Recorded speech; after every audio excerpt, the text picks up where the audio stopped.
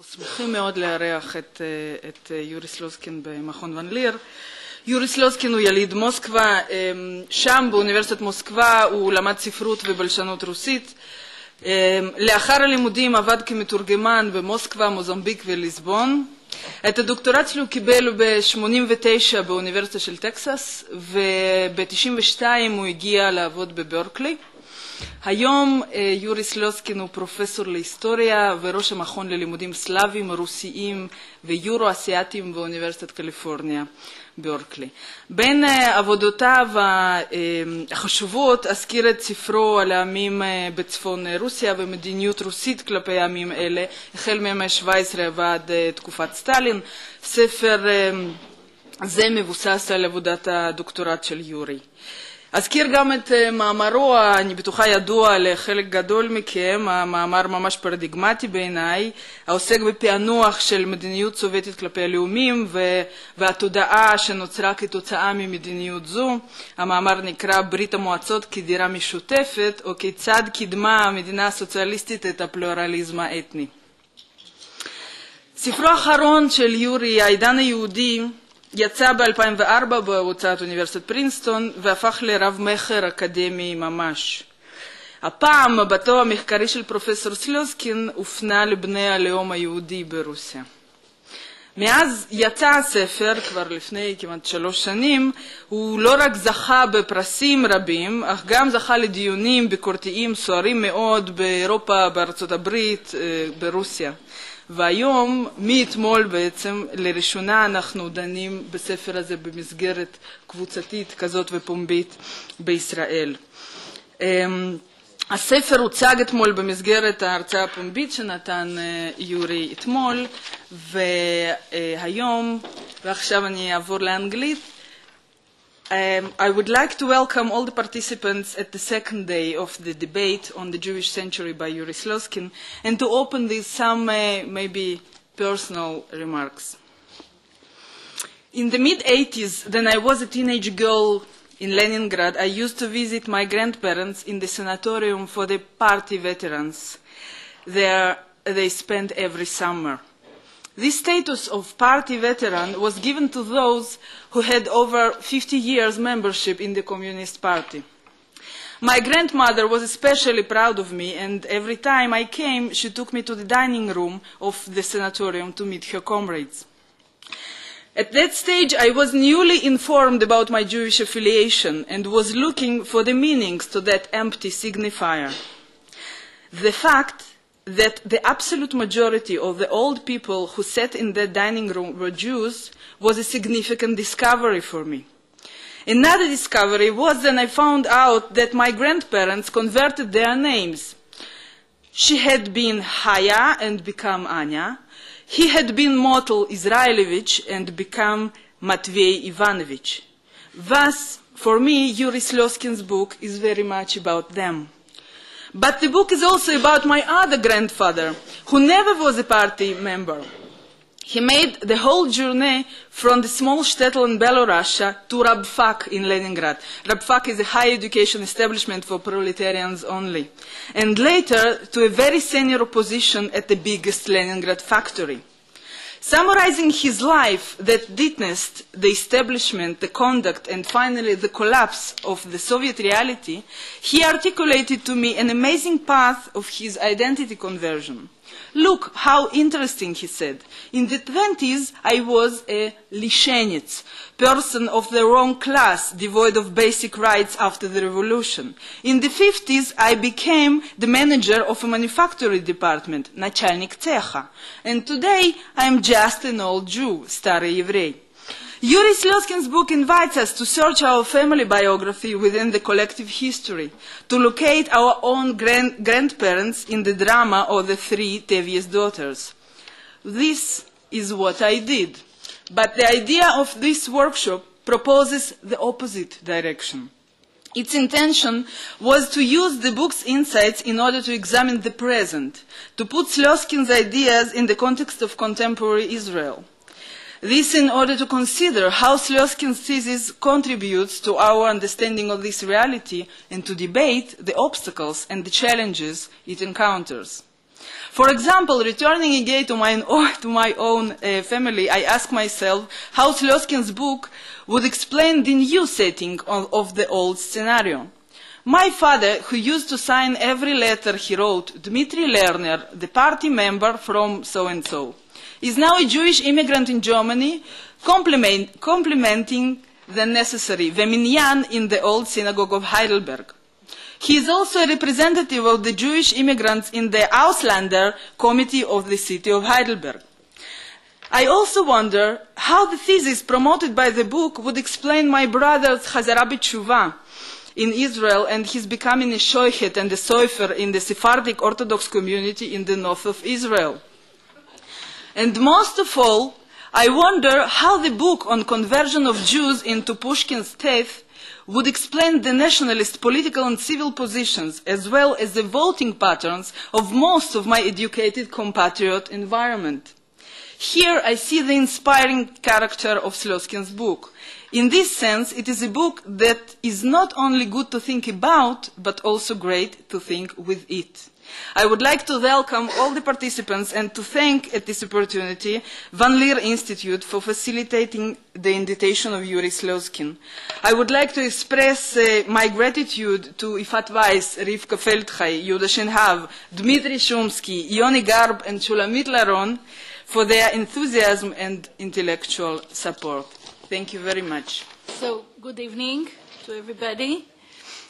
About 5 years ago, a few university professors with some of their students, together with other non-university academics, came here into one of the old rooms of this building, determined to convince the authorities that Russians in Israel was a legitimate topic of study and research. Not everybody happened to agree that here was a subject worth investing in.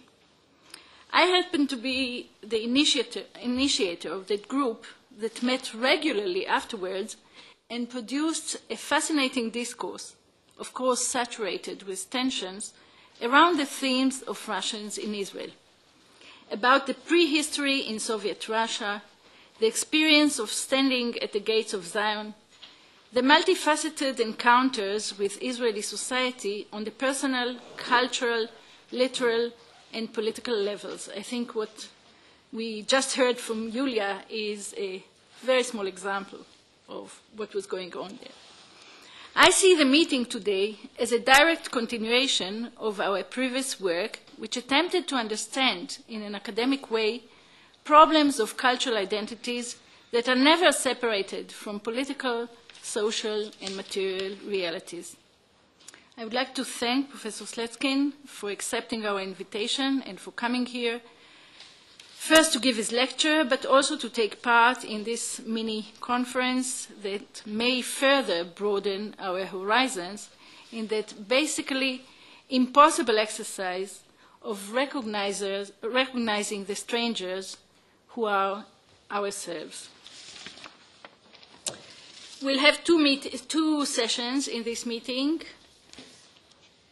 And since we are a bit late, I still think we'll take an hour and a half for the three speakers. First speaker will be Shlomo Fischer from the Department of Sociology and Anthropology in the Hebrew University of Jerusalem. And Shlomo writes on ideology, religion, and education in Israel, and in particular, in politics. And in particular, Gush Emunim, that is the religious Zionism, and Shas political and ideological agendas. Each speaker will have about 20 minutes, and then we'll try to take a few questions and go on to the next speaker. The land of Israel stood for unrelenting Apollonianism and for integral, territorial, and outwardly secular Jewish nationalism. That's a quote from the Jewish Century. And I'd like to take that quote as the keynote of my remarks. I'm not going to explain the key words Apollonianism and Mercury in it. You have to read the book for that, or the author is here, and he can explain it to you. I trust that they are somewhat intuitive to those who are not familiar with the material. In this talk, I would like to briefly show that not only that Jewish people adopted an Apollonian character, but also how a new Apollonian Jewish religion is emerging here in the land of Israel. I put a question mark in my title because I think that the emergence of Apollonian religion in Israel raises questions about the very notion of Apollonianism and how it is employed by Professor Slezkine. Thus, in the first part of this lecture, I would like to show that certain themes that were part of the revolt against Jewish Mercurianism in the early years of the 20th century, and especially against its cultural ritual embodiment, the Jewish Talmudic diasporic religion, have in the last years of that century and in the first years of this one entered the Orthodox Jewish religion itself and have subtly and not so subtly altered its basic fabric. From a rationalist intellectualist religion suitable for service nomads specializing in financial and commercial functions, to the religion of a territorially based majority population engaged in protracted and bloody territorial conflict.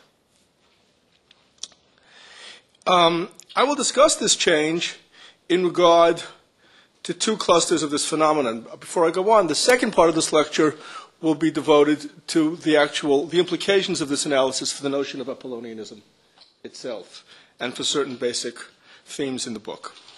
Okay, I will discuss this change in the Jewish religion in regard to two clusters of phenomena. The first has to do with the transvaluation of the material, the body, and sacred violence. The second has to do with the study of Talmud and the Bible, and that two educational issues that I would like to discuss here.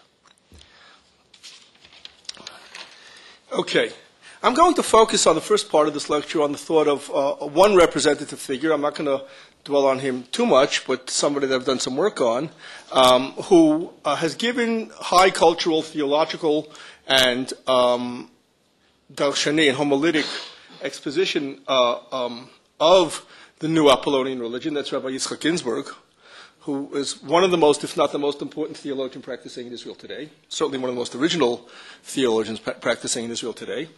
And then I'm going to go on to some more broader material involving broader groups of people. Okay. The radical step that Rabbi Ginsburg undertakes is that the very materiality of the material body, land, physical material, and nature makes a unique contribution to the consciousness of God. This unique contribution on the part of the material, the grossly non-spiritual, is what completes the ultimate religious realization. In the center of Rabbi Ginsburg, I want to give a couple of examples of this type of analysis of the material and how he transvalues materiality into making it into a vehicle of Jewish mysticism or of the consciousness of God. And probably Yoni will explain about things like that later. In the very center of Rabbi Ginsburg's analysis is the very self-sufficiency of material objects, their very whatness, the fact that they exist with a solidity that, as it were, takes itself for granted. Material objects are self-sufficient in themselves. Their ontology, their being, does not seem to depend upon any outside factor. The basis of its existence is from within itself. Under the non-eschatological conditions that obtain until the redemption, this very characteristic of the material is what separates it from God. The material is held to be non-godly precisely because of its ontological self-sufficiency. As we have indicated, the base of its existence is from within itself. It does not seem to depend upon God or be part of God. It seems to constitute its own independent dominion. Under conditions of ultimate religious realization, the material softens and is allowed to realize that its origin really is in God and that it really is God's material.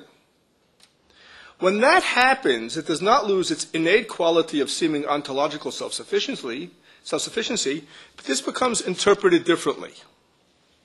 The very materiality of nature and matter reflects the absolute whatness of God, the absolute solidity of his being, his absolute there-ness.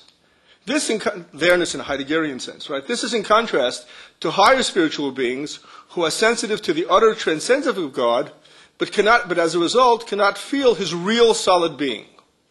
Thus, a central aspect of the ultimate religious realization is to become aware of God's utter solidity of being through the material solidity of matter. Right? So, in this context, Rabbi Ginsburg speaks not only of inanimate materials itself, but most importantly, those human capacities which are most involved with the material world. Imagination, spatial sense, sensual pleasure, habit, and instrumental practical activity. These activities which were devalued, these aspects of human existence, which were devalued in spiritualistic, intellectualistic, diaspora religion, become, in Rabbi Ginsburg's thought, the basis for the consciousness of the deity.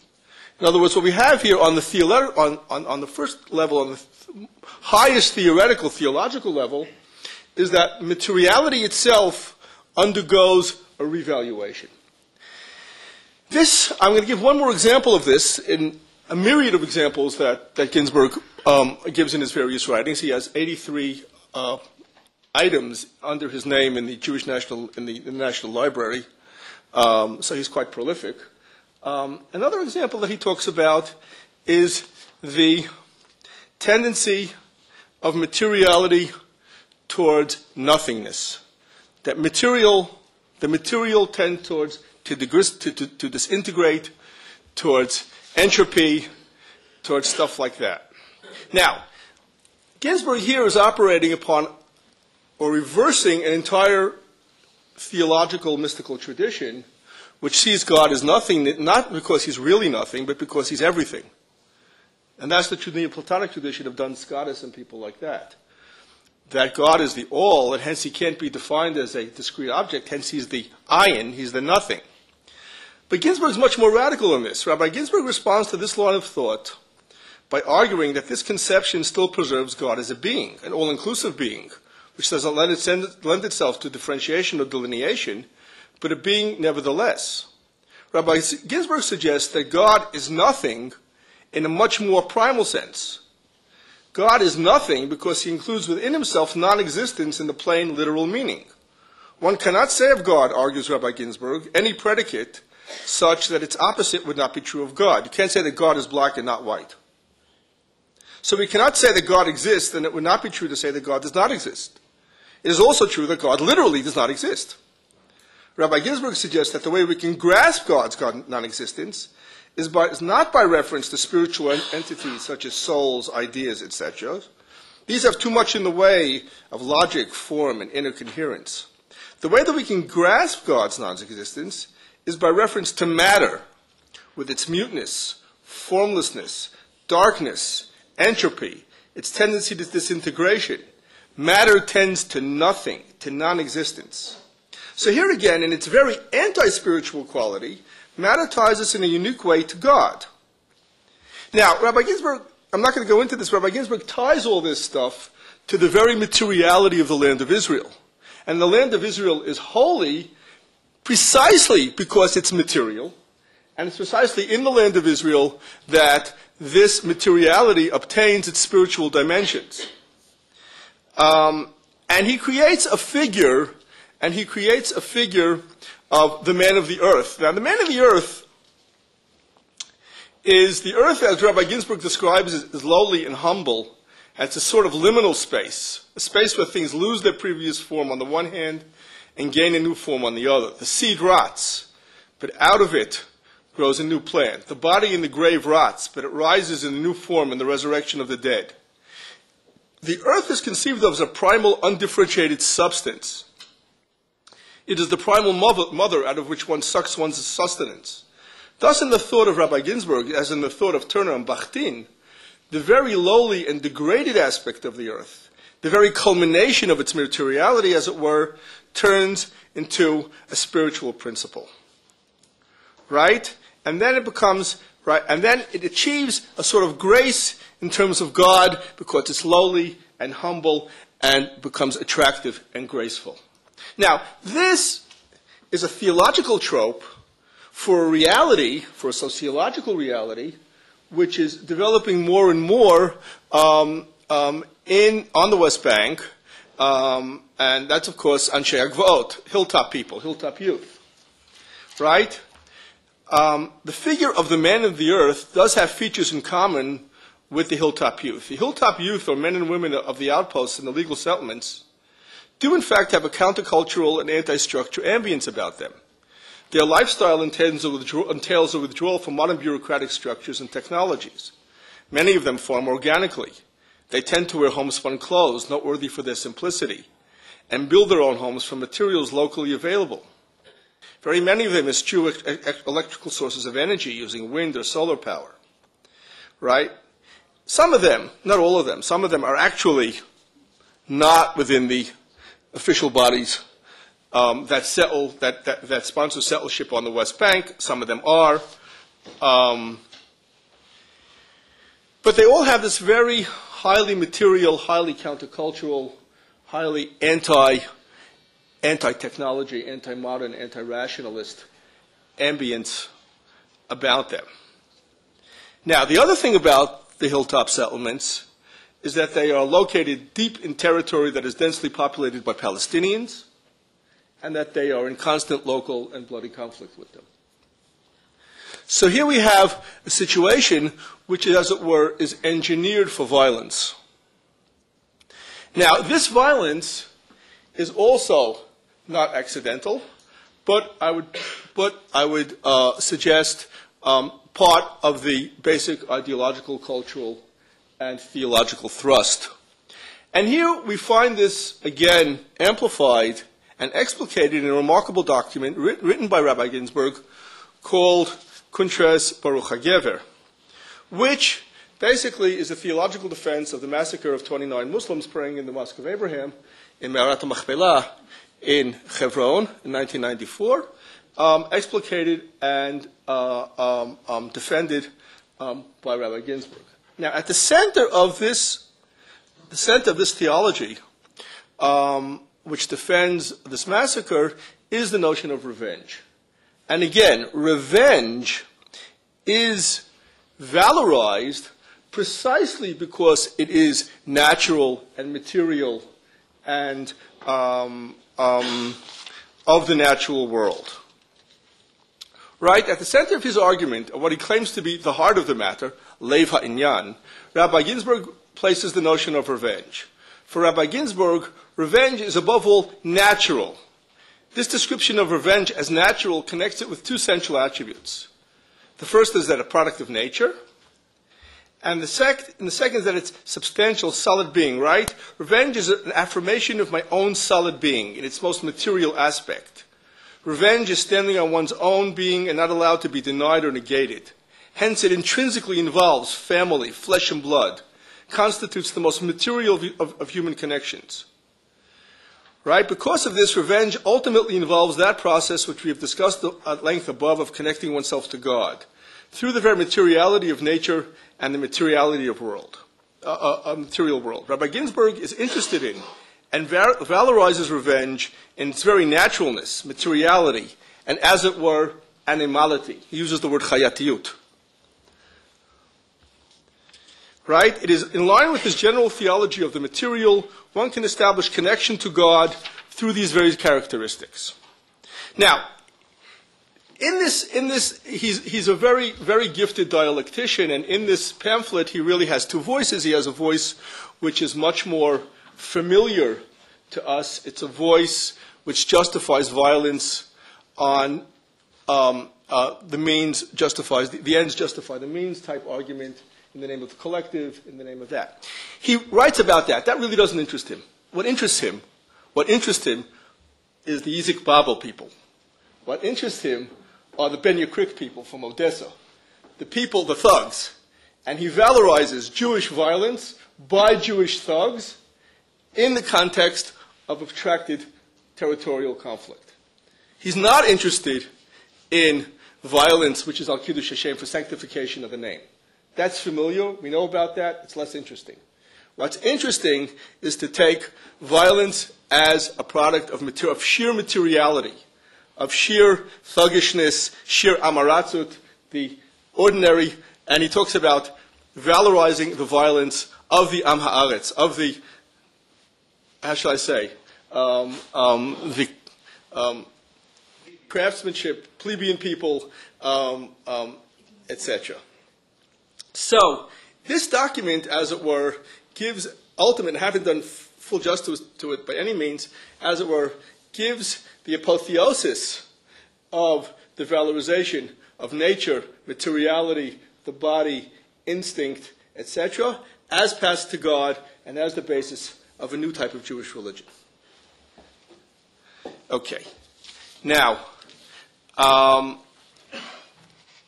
recent research has started to identify these same things in classical secular anti-religious Zionism. Recent researchers such as have begun to discern in the work of such thinkers such as Berdichevsky, Slezkine, and Adi Gordon the idea that ultimate personal, spiritual, and even religious fulfillment or realization can be achieved through activity in and with the material world and nature. Right? One Zionist thinker in whom this tendency is marked is Mika Yosef Berdichevsky. Recent writing on Berdichevsky has drawn attention to his short story, The Red Heifer, in which the act of slaughtering the cow by the gross, crude, and earthy butchers is celebrated as an act of pagan yet genuine religious fulfillment that is superior to the spiritual values of normative rabbinic Judaism. Berdichevsky, in his essays, has reflected upon the relative superiority of the cult of sacrifices to the spiritual religion of the prophets and the rabbis. Right? And he has a quote here that the blood of calves and the sacrifices of goats and sheep are tied man to nature, and the Kohen is the priest is superior to the prophet, and of course the firstborn is superior, Habcho is superior to the priest. Right? So the earthy, rooted, natural, the muscular, crude, Amaretz, plebeian, who positively represents a Judaism that is earthy, rooted, natural, and healthy, in contrast to the spirituality and non-tangibility of the Torah scholars, is a familiar figure in the Hebrew literature of the period of the Zionist awakening. So what we have here is we have themes that were once the property of a revolt against Jewish religion, have, as it were, entered the Jewish religion itself and become the basis for a new religious spirituality, not a new orthodox religious spirituality. Now, this has expressed itself in two remarkable controversies which have taken place in the past couple of years. One has to do with the problem of the study of Talmud. Now, Talmud is the very heart of the traditional Jewish educational system, and the inability to get people, to get kids to study Talmud or to take it seriously, to be proficient at it, to etc., has been a cause of much consternation in the last couple of years, and has even occasioned the government commission, sponsored by the Ministry of Education, to look into why Talmud study is not successful either on the high school level or even on the high yeshiva level. I mean, what people prefer to study Jewish thought or Bible or stuff like that. Now, it seems to me that this is an expression of exactly what we've been talking about. I mean, Talmud in its more, right, the halachic Jewish religious culture of the pre-modern period was uniquely suited to a despised minority specializing in financial, commercial, and craft occupations. Right? This, first dietary, commensable sexual and marriage restrictions confirmed the Jews in the minority in foreign status. That's, of course, detailed in the book. Secondly, its intellectualist orientation and the value that places upon the life of the mind and the spirit, right, has an elective affinity with the rational calculation and abstract reasoning that characterize the life of Jews as financial and commercial specialists. However, such a religious culture is not at all appropriate for Jewish territorial nationalism, right? The intellectualist, spiritualist, abstract spiritual orientation of traditional Jewish halachic culture is radically unsuitable for a movement that is focused upon grounding Jewish life in a national territory and upon the autarkic requirements of a modern state. Okay, so at the beginning, what you had was that people like Berdichevsky, Gordon, and Slezkine throughout Talmudic religion. What we have now is a reinterpretation of religion, right, with a sort of Lebensphilosophie, which takes place inside the Jewish religion. And that expresses itself in the inability to study Talmud. There's just one more controversy that I'd like to very briefly mention, and that's the controversy of what's called in Hebrew Tanakh B'Gova Ha'einayim, which is how do you study Bible, right? Now, this refers, Bible at eye level, which is Tanakh B'Gova Ha'einayim, right? This refers to construing the biblical text in a way that remains very close to the plain sense of the words, and more importantly, gives a lot of verisimilitude to real life. That is, life as quotidian individuals live it and experience it. This approach is contrasted with an alternative method in which texts that are problematic from a moral or religious point of view are interpreted in such a way that the problem is rectified, right? The prime case here, of course, is David and Bathsheba, right? Where in David and Bathsheba, either if you take do you take the biblical text seriously in that David did sin, or do you rely upon Talmudic traditions that say he who says that David sinned, of course, is mistaken, and there are exegetical interpretations of that. Now, the point is that for many contemporary young Israelis, young Orthodox Israelis, the value of the Bible is precisely that it shows an inner-worldly reality of politics, jealousy, rivalry, war, violence, love, and sex, and fills this reality with religious and divine meaning. It's not, in other words, what's needed religiously is to talk about violence, love, and sex, and to fill that with religious meaning, and not to reinterpret the Bible such that it elides all this love and sex and violence and war out of it. Okay, so that's the other controversy, and that's becoming. Now, I'd just like to make one final remark. I think my time is about to. Okay, and that is that the new religiosity, with its very emphasis upon particularism and upon the body and upon the particular thing, is radically anti-universalist. Now, I think that tends to deny non-Jews citizenship rights, certainly political rights. It differentiates explicitly between the value of Jewish and non-Jewish life. And it tends to accentuate the particularistic aspects of Judaism. Now, the question is, what is the connection between Apollonianism and universalism? And that's a question which I had constantly while reading the Jewish Century. And I'd like to put it in these terms, if I may, which is I was very grateful to Professor Slezkine for reviving the old Zombart-Weber controversy about the nature of capitalism, the nature of modernity, and its indebtedness to Judaism or to Calvinism. I think that the book doesn't, in a certain sense, revives the controversy and also evades it, because I don't think that the Weberian case was taken seriously. And that's what I'd like to focus on through the prism of the case study that I just handled now. I don't think that it takes the Weberian case seriously. I think that, when thinking about Mercurians, some Mercurians, as Professor Slezkine presents them, are clannish, are tribal, have in-group solidarity. And then that, in his analysis of modernity, is transferred onto the modern world in the form of nation-states, which are basically tribes, become larger than primal groups. That nation-states retain the particularist notion of Mercurianism, so Mercurianism is perfectly translated into modernity.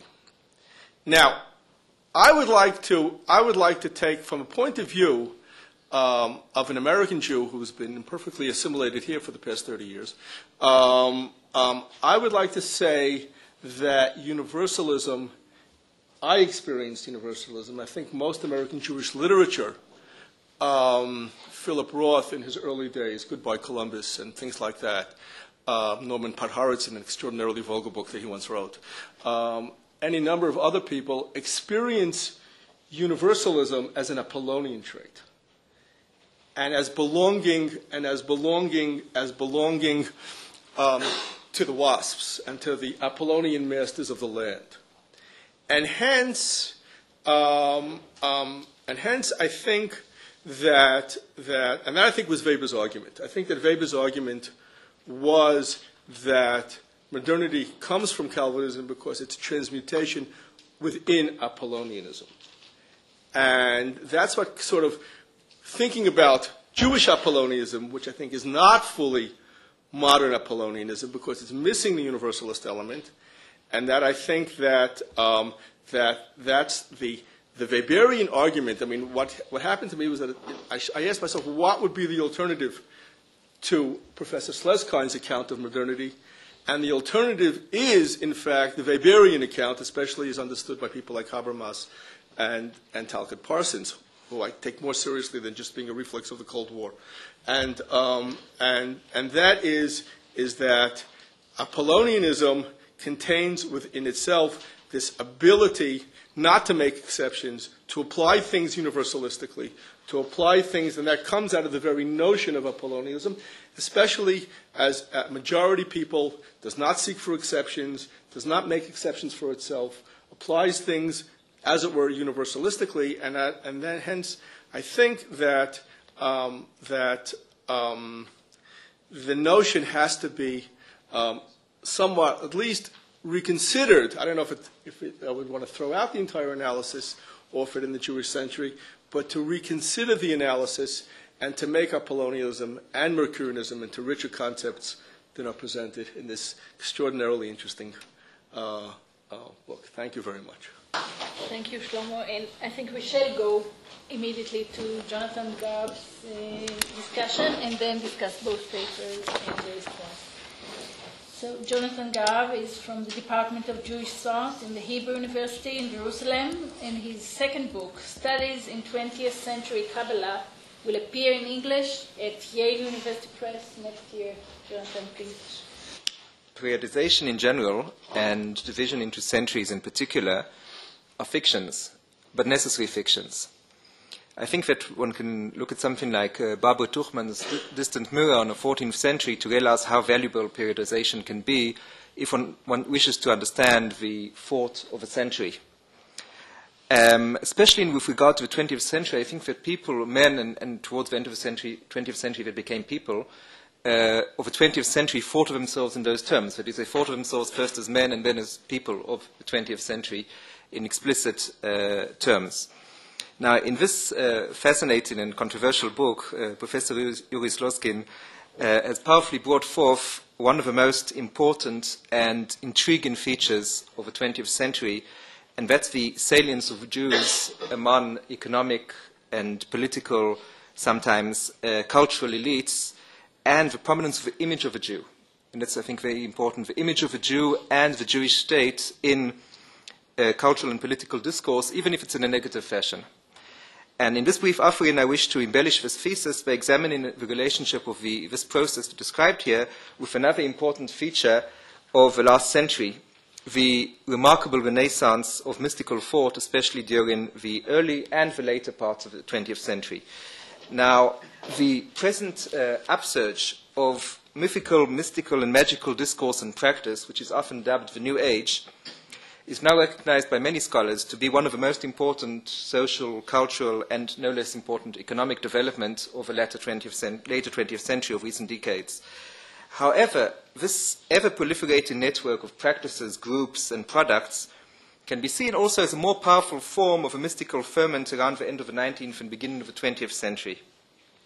And as shown in a forthcoming book based on a PhD thesis by Zohar Maor, the earlier mystical trend of the beginning of the century affected several thinkers and writers who are very much associated with with Jews and the image of a Jew, also in the Jewish century, such as, for instance, Franz Kafka was very much influenced by this mystical awakening. Now, turning to this the contemporary New Age, one can readily add this domain of mysticism, of popularization of mysticism, to the numerous and persuasive itineraries of Jewish presence that we find in the book. As a primarily middle-class phenomenon, the New Age counts a disproportionately amount of Jews amongst its echelons, especially in leadership levels. For instance, to take one example of the prominence of Jews in American Buddhism has led to the coining of a new term, especially in California, Jew-Boo or Jewish Buddhist, and these figures such as Allen Ginsberg and Joseph Goldstein and Ezra Baida, one can hear it in the names already, Anne Waldman, etc., are extremely prominent in Buddhist leadership and writing. Now, also the Jewish state is a very important hub in the global New Age market. Israel is a major exporter and importer of New Age writings, seminars, products, and celebrities. Finally, when speaking of the Jewish century as a mystical century, one cannot but consider the vast impact of popularized Kabbalah and the success of the Kabbalah industry in enlisting international celebrities in its promotion. Findings tally very well of those of the economic historian Zvi Eckstein, formerly of Tel Aviv University, now of Bank of Israel, a typical move. And Eckstein has showed in several detailed studies that the move towards a text-centered culture after the destruction of the temple enabled the Jews to cash in on higher rates of literacy and to thrive in urban settings. So Eckstein has described the almost obsessive focus on Torah study following the destruction as extremely profitable long-term economic investment. Now, one of the most interesting parts of Eckstein's research is the finding that Jewish identity almost immediately declines in one generation in rural settings, and we see that in the very high conversion rates amongst rural Jews in Eastern Europe in the modern world. And if we go back to Jewish mysticism, I want to situate Kabbalah in this wider move. By replacing the early topocentric orientation towards the temple with a higher temple, a spiritual or supernal or mystical temple, as shown in Chaviva Padaya's masterly study, the Kabbalah played a major role in the transition from a localized to a textual and thus global, more global culture. Furthermore, through the myth of Torah as a cosmic entity, the Kabbalists not only created a very rich and sophisticated world of learning contained in tens of thousands of volumes, but also provided a framework for other forms of intensive learning, as in the Lithuanian yeshiva world, many of whose graduates were among the founders and luminaries of Hebrew University. Though Kabbalah was usually not part of a curriculum in the Lithuanian yeshiva world, it was founded on a Kabbalistic myth of a cosmic value of Torah study, as in the 19th century classic Nefesh HaChaim, which describes constant and prolific creative learning as essential for the very survival of the universe. This work also inspired another Jewish success story, Emanuel Levinas, who in the context of a discussion of Israeli politics exclaimed, "Our books are dearer to us than life itself." In this light, especially in the context of what Levinas said, the neglect of education, both basic and higher, in contemporary Israel, as a consciously Apollonian state, and the best place to see the Apollonian nature of Israel is in Shaul Chernichovsky's Hymn to Apollo, the veneration of nature, and essentially one could say of Amaratzut, following Shlomo, of plebeianism. This can be seen as a reversal of orientation of many centuries. And one of the many directions one can take this seminal work is to consider the social psychology and ethics of a culture which is based on learning and on transnational cohesive networks. I must confess to some disappointment to the absence of a theme of philanthropy in this book. One can observe it in the United States today, but also in records of other diasporic communities, the Jewish economic might was directed not so much towards further enrichment and influence, which seems to be the focus of a book, but also to social support systems. Thus, to the eliminating lists of prominent Jewish figures found in a book, one can also add lists of Jewish philanthropists and charities. This consideration should lead us to moderate the essentially correct nexus between Judaism and capitalism. In this light of all we've said above about the Apollonian state of Israel, I want to read one of the most illuminating of the many fine quotations generously sprinkled around the book, which enhance the great pleasure of reading, a quotation from David Ben-Gurion, who at least on an imaginal level is the model of every Israeli leader. And Ben-Gurion writes as follows: "We are not yeshiva students debating the finer points of self-improvement. We are conquerors of a land." Now, Ben-Gurion is referring, of course, to the world of Lithuanian Musar yeshivas, who were devoted, as a main force in the Lithuanian yeshiva world, they were devoted to combining incisive analysis and profound erudition with training in fine points of social and ethical sensitivity. And the current moral predicament of Israel, which is described by Yuri Slezkine in terms which are a bit strong, but I think essentially correct, can be ascribed to the choice that Ben-Gurion describes between being an ethical intellectual and being the conqueror of a land. And I think what Shlomo said about violence, religious Zionism completely tallies with this. So I think in the book there's more emphasis on the impact this has on Israel's relationship with its neighbors, but I think we should also consider the profound impact on social ethics and cohesion inside Israel itself.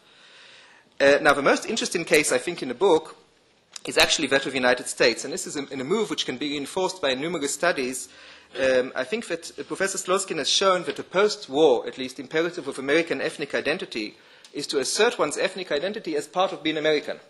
So to be American, one has to be African American and Jewish American. One needs the hyphen.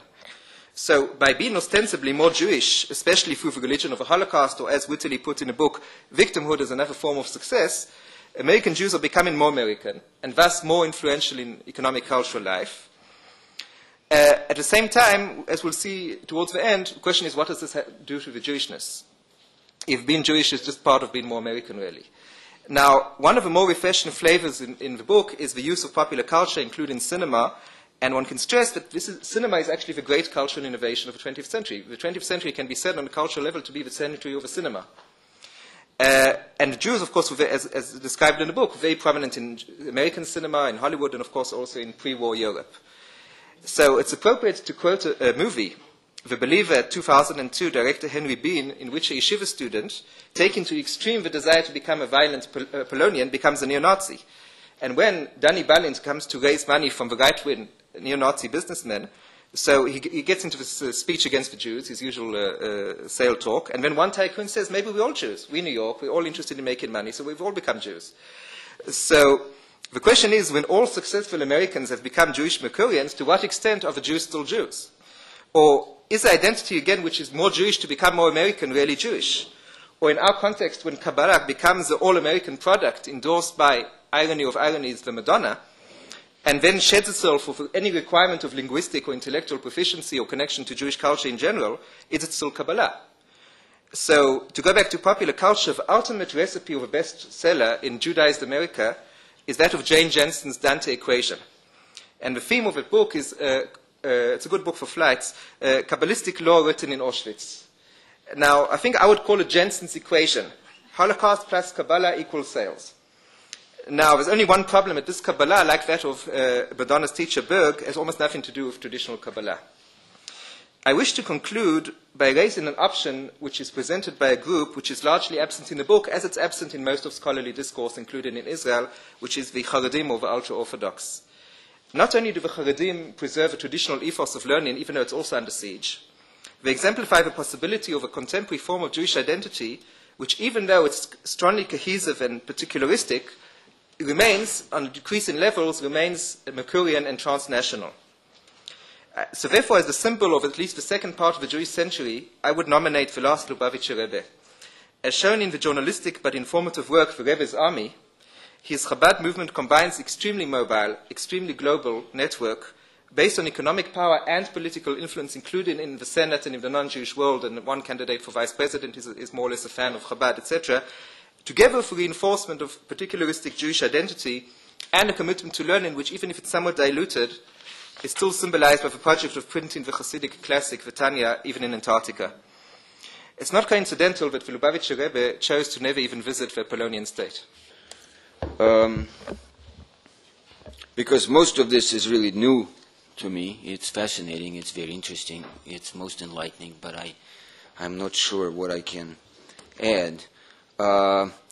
Speaking of Apollonianism and particularly Babel's characters that you mentioned, what's interesting to me is that Babel begins by glorifying Cossack giants, right?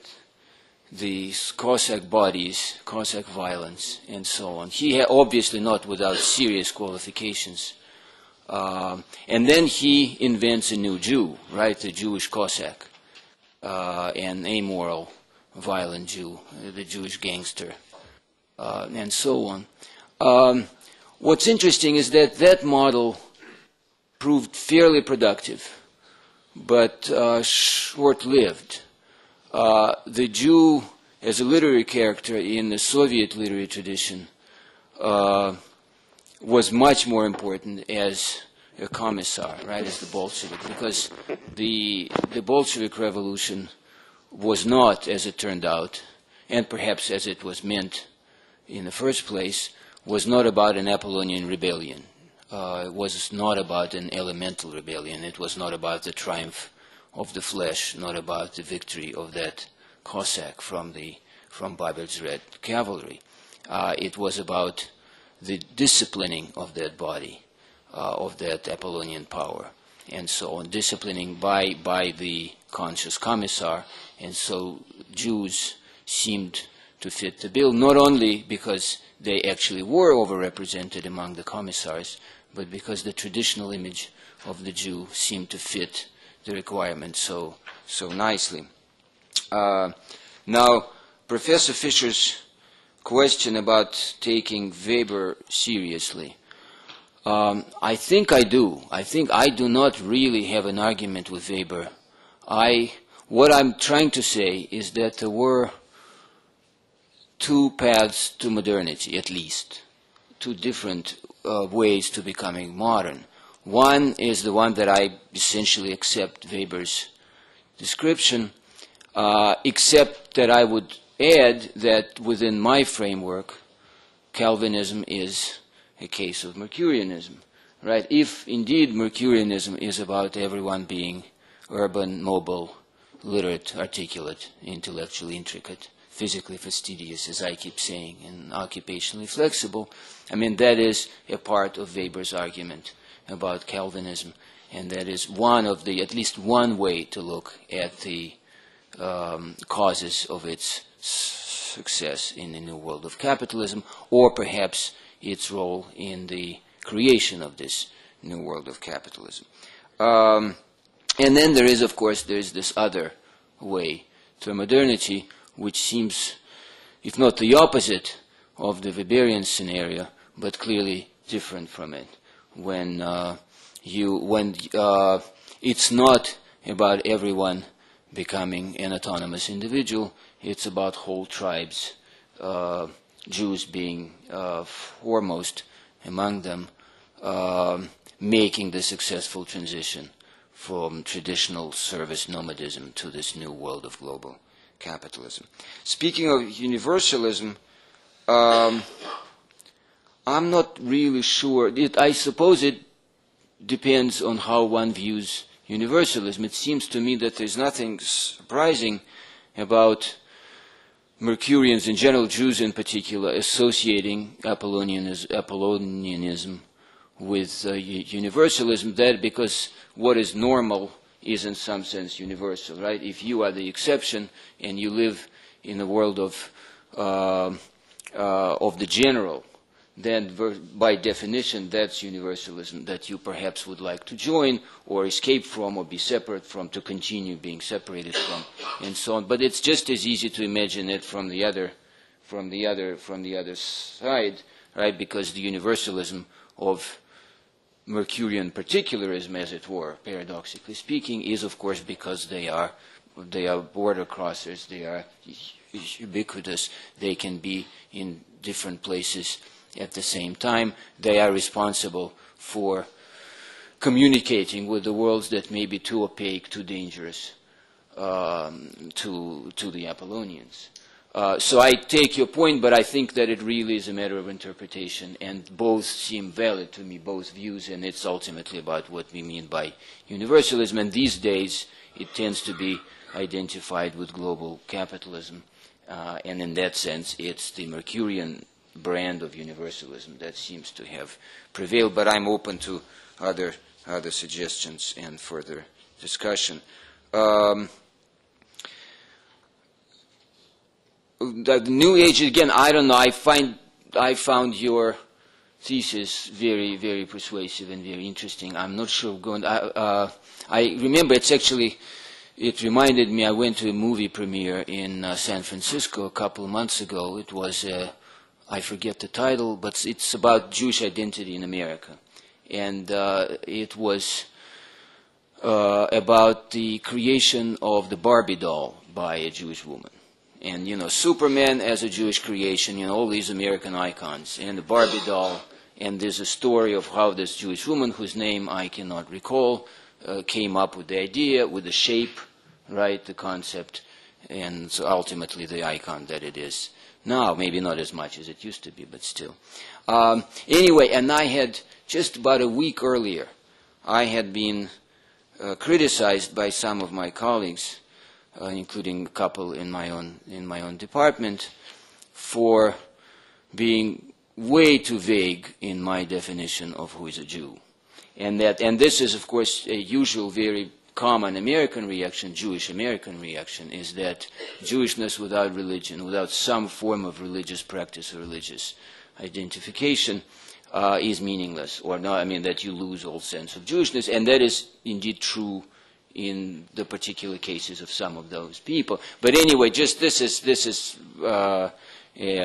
perhaps a silly anecdote, but I was reminded of it as I went to see this movie, and there was a whole panel, and the point was that you could be anyone and still be Jewish, and that goes back to your question of, who is a Jew then, and what does it mean to be an American Jew? And one was a popular actor, Peter Coyote, whose real Jewish name I do not remember, but who introduced himself as a Jew, a Jewish Buddhist. And then there was a Jewish rapper of some kind of Puerto Rican version, I'm not sure. But anyway, there were all kinds of Jews. Obviously, there was no religious commonality to what they were. The only one that was there was the tribal kind. But to your more specific question about who, to what extent are Jews still Jews, with everyone becoming Mercurian in the United States in particular, I would I suppose, repeat what I try to argue in the book, and that is comment on the continued importance of the identification with Israel and the uniqueness of the Holocaust, right? And those two things seem to me to be crucial to many American Jews, and it's certainly what I see around me where I live, and those were, and some of the responses I have received to the book have centered around those two things, right? The people's reactions to the connection between American Jewry, American Jewishness, and Israel on the one hand, and then the question of how unique the Holocaust is, how important it is to Jewish identity, whether it introduces a new way of being Jewish or reinforces some old ways of being Jewish. And finally, the New Age, again, this is very interesting. One question it raises, maybe not directly related to the book, is the usual association of modernity with secularism, right? And here one, insofar as these elements are religious, may be directly related to Kabbalah, may not be. Certain phenomena that are claimed to be secular may not really be secular. And that puts in doubt the usual identification or association of modernity with secularism. And that's very interesting, and that takes me back to your original point, is this sort of this secular Zionism that was at the foundation of Israel, then eventually, if it doesn't lead to, but becomes or forms an alliance perhaps of sorts for some people with this new type of religiosity. So, well, thank you very much. And I'm sorry, I just have to improvise because these are such interesting responses, and I would normally need a lot more time to think about them and do them justice. So thanks. Of Rabbi Ginsburg's thoughts of the role of violence in the authentic Jewish material existence that he is arguing for, I was reminded very much of a notion that has been explicated by students of the JDL in its day. The notion, I think Janet Dolgen in her very good book about the JDL, written in the 1970s, I believe, discussed and devoted an entire chapter to the notion of the Behema and the sort of ideology of the Behema being very much, of course, the opposite of what Meir Kahane was himself in the 1960s.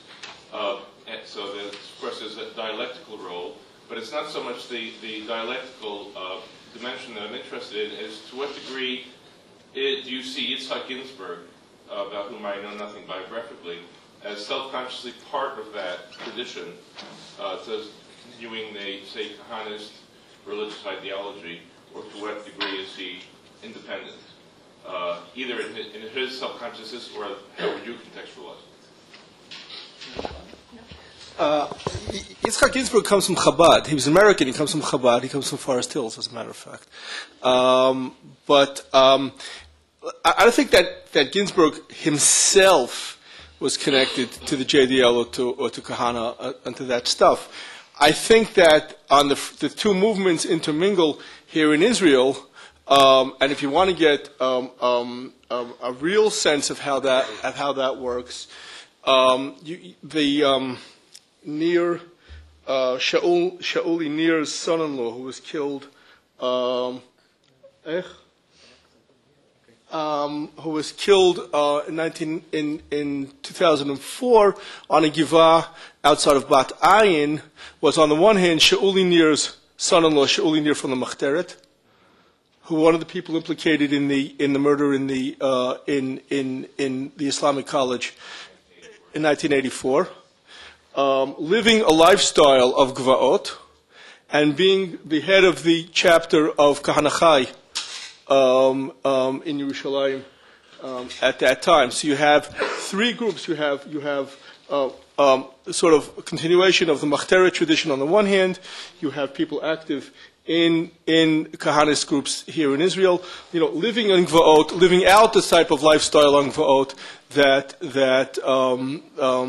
that Ginsburg talks about. So you certainly have an intermingling of these currents, and of course the American connection here is not inconsiderable. Gam Goldstein, Gam Ginsburg, Gam Kahana, etc., represent the American wing of that. I think that in your book you talked about that, if I'm not mistaken, in Reckless Rights. So, so you're familiar with that. Disadvantage here, because I haven't read the book which is being discussed, but I'd like to respond to a remark that Professor Slezkine made about universalism. You said it depends on how you define it. I think it's I have found in my historical studies that the predilection towards universalism was very strong among European Jews in the 19th century mainly, as a way of getting rid of their particularity and identifying their Jewishness or their Jewish morals or philosophy or religion with the universal salvation of mankind, so to speak. Now, I think that this has grown even stronger in the 20th century, and what I want especially to respond to is your mentioning the Holocaust in that connection. I have found that in America today, the Jews have become more universal than ever in the sense that they identify Jewish, or rather reinterpret Jewish values as universal values. For instance, the habit to celebrate the Seder Pesach in mixed groups, in colleges, with the entire faculty present, not as a Jewish holiday, but rather as a symbol of universal liberation. And I found that a great deal of that also comes into play with the academic treatment of the Holocaust, not as something that is particularly connected with the Jews. They were just the victims. They didn't do it. But rather as universal lesson or anything, or things of that kind. And I find that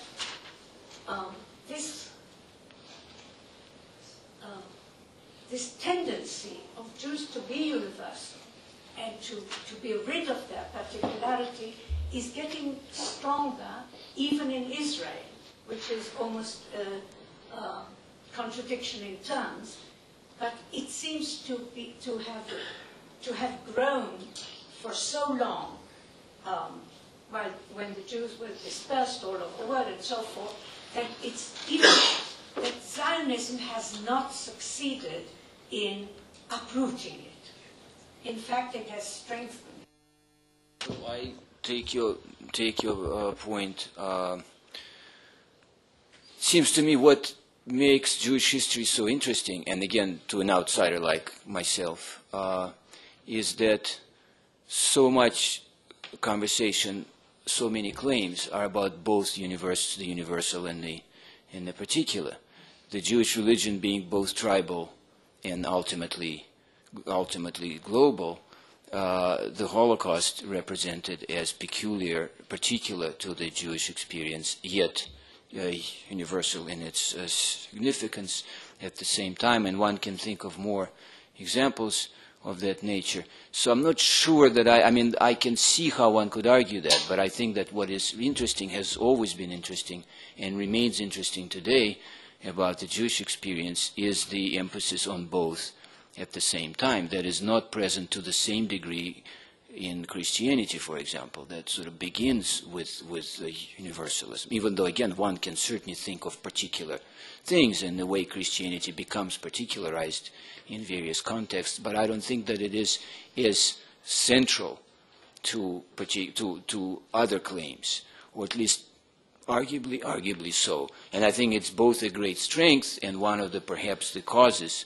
of the Jewish prominence in the modern world, and not only the modern world, but also a great danger. The coupling of both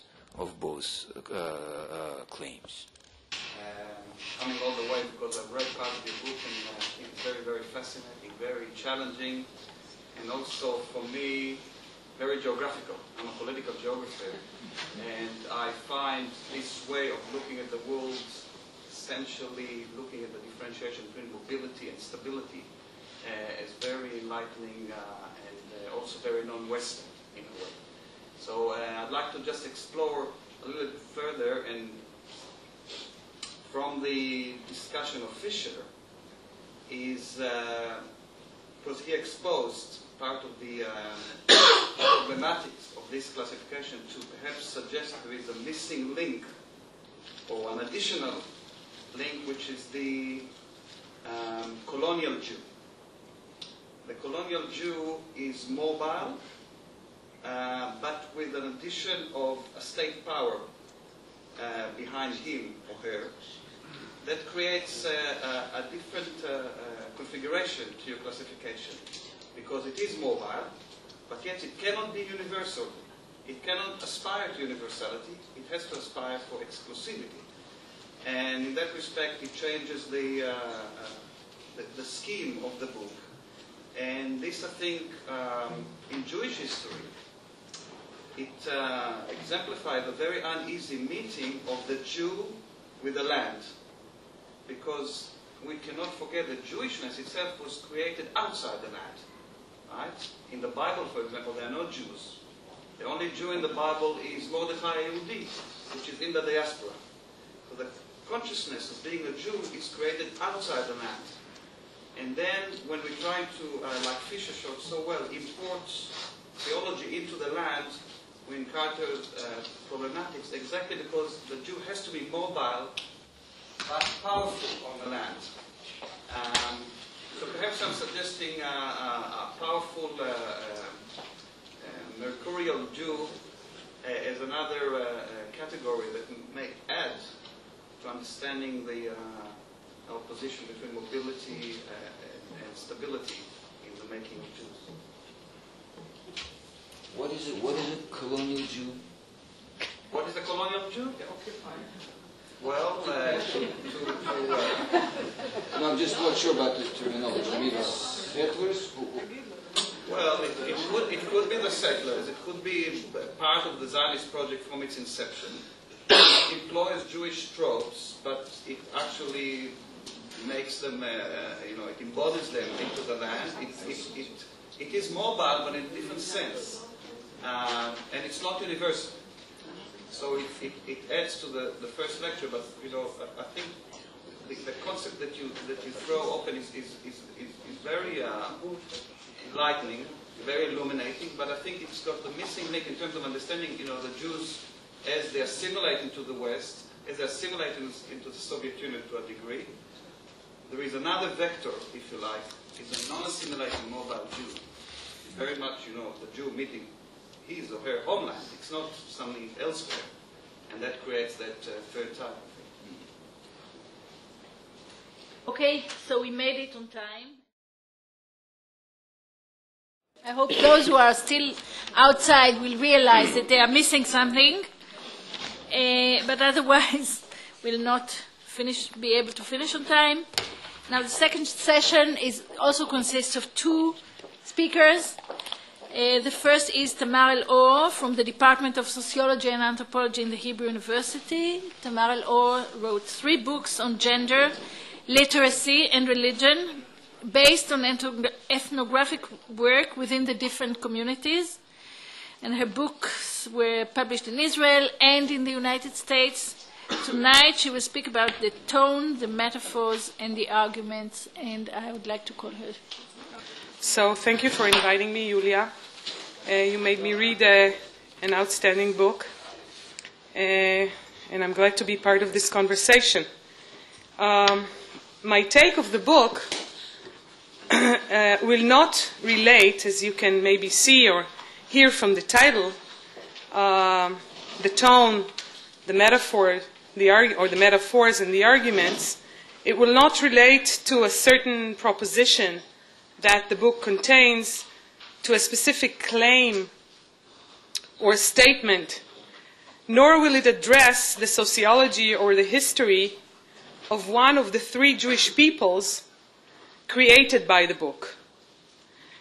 Those who reside in the US, those who lived in the former USSR, and those who live in or lived in Palestine, Israel.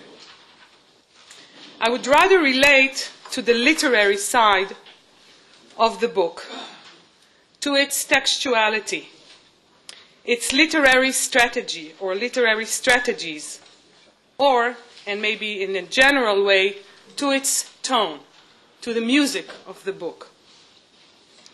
But since I'm not a literary scholar, but an anthropologist, lacking the tools for such mission, I will address the issue via another anthropologist who was trying to shift the critique of ethnographic texts in this direction, meaning from what they say, or what we say via an ethnographic text, to how we actually say it. The man is, of course, Clifford Geertz, and the main book, of course, he's responsible for this literary shift in general, which was influential to other disciplines too, but I will mention just the book in which he demonstrates this method, Works and Lives, published in the 80s. I decided to go this way. I was not supposed to go this way. I think that Yulia invited me to or the mandate for my participation was the study of Jews in Israel, and to sort of continue the conversation that started here in the previous session, maybe take it through ultra-Orthodoxy or modern Orthodoxy or Sephardi Orthodoxy, whatever. But when I started to read the book, among many other strong sentences that come to you on the first page, I read like a paragraph which comes out like a verse in a song, and then comes the chorus line, and it says just one. I would start with it. I could choose another one. Modernization, in other words, is about everyone becoming Jewish. Then comes another verse, of course different. Well, we're talking about modern poetry. And then comes again a chorus. And it says, the age of nationalism, in other words, is about every nation becoming Jewish. Now, for those of you who haven't read it, or for just to make it, I will read it again. Modernization, in other words, is about everyone becoming Jewish. The age of nationalism, in other words, is about every nation becoming Jewish. I was amazed. What potency, what clearance, decisiveness.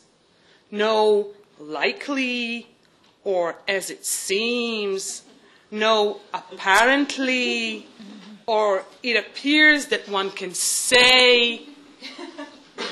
It made me go back and look up the thing that maybe made Julia invite me, as I said, to the conversation, to something similar that I say, okay, immediately I say sort of similar, that I wrote in 1998 about modern Orthodoxy in Israel, and I found it phrased this way. I said, in many ways, the religious Zionists are Israel's last modernists.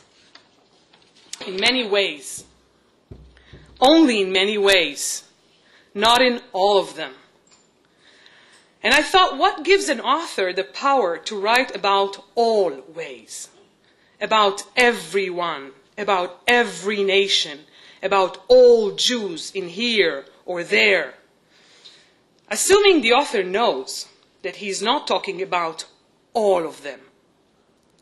Assuming that he was exposed to the careful and meticulous tone of academic, especially Anglo-Saxon academic discourse, I gathered that it's not something that's done, that I reveal here.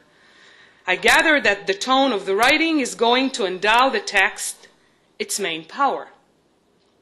The clear, sweeping, generalizing tone will turn, as I go along with the pages, into the thing, the claim, the message. And of course, without any surprises, it can be, as it is here, and I have no idea of the conversations that the book aroused elsewhere, but I'm sure that this was addressed. This was criticized. Voila, I'm repeating it.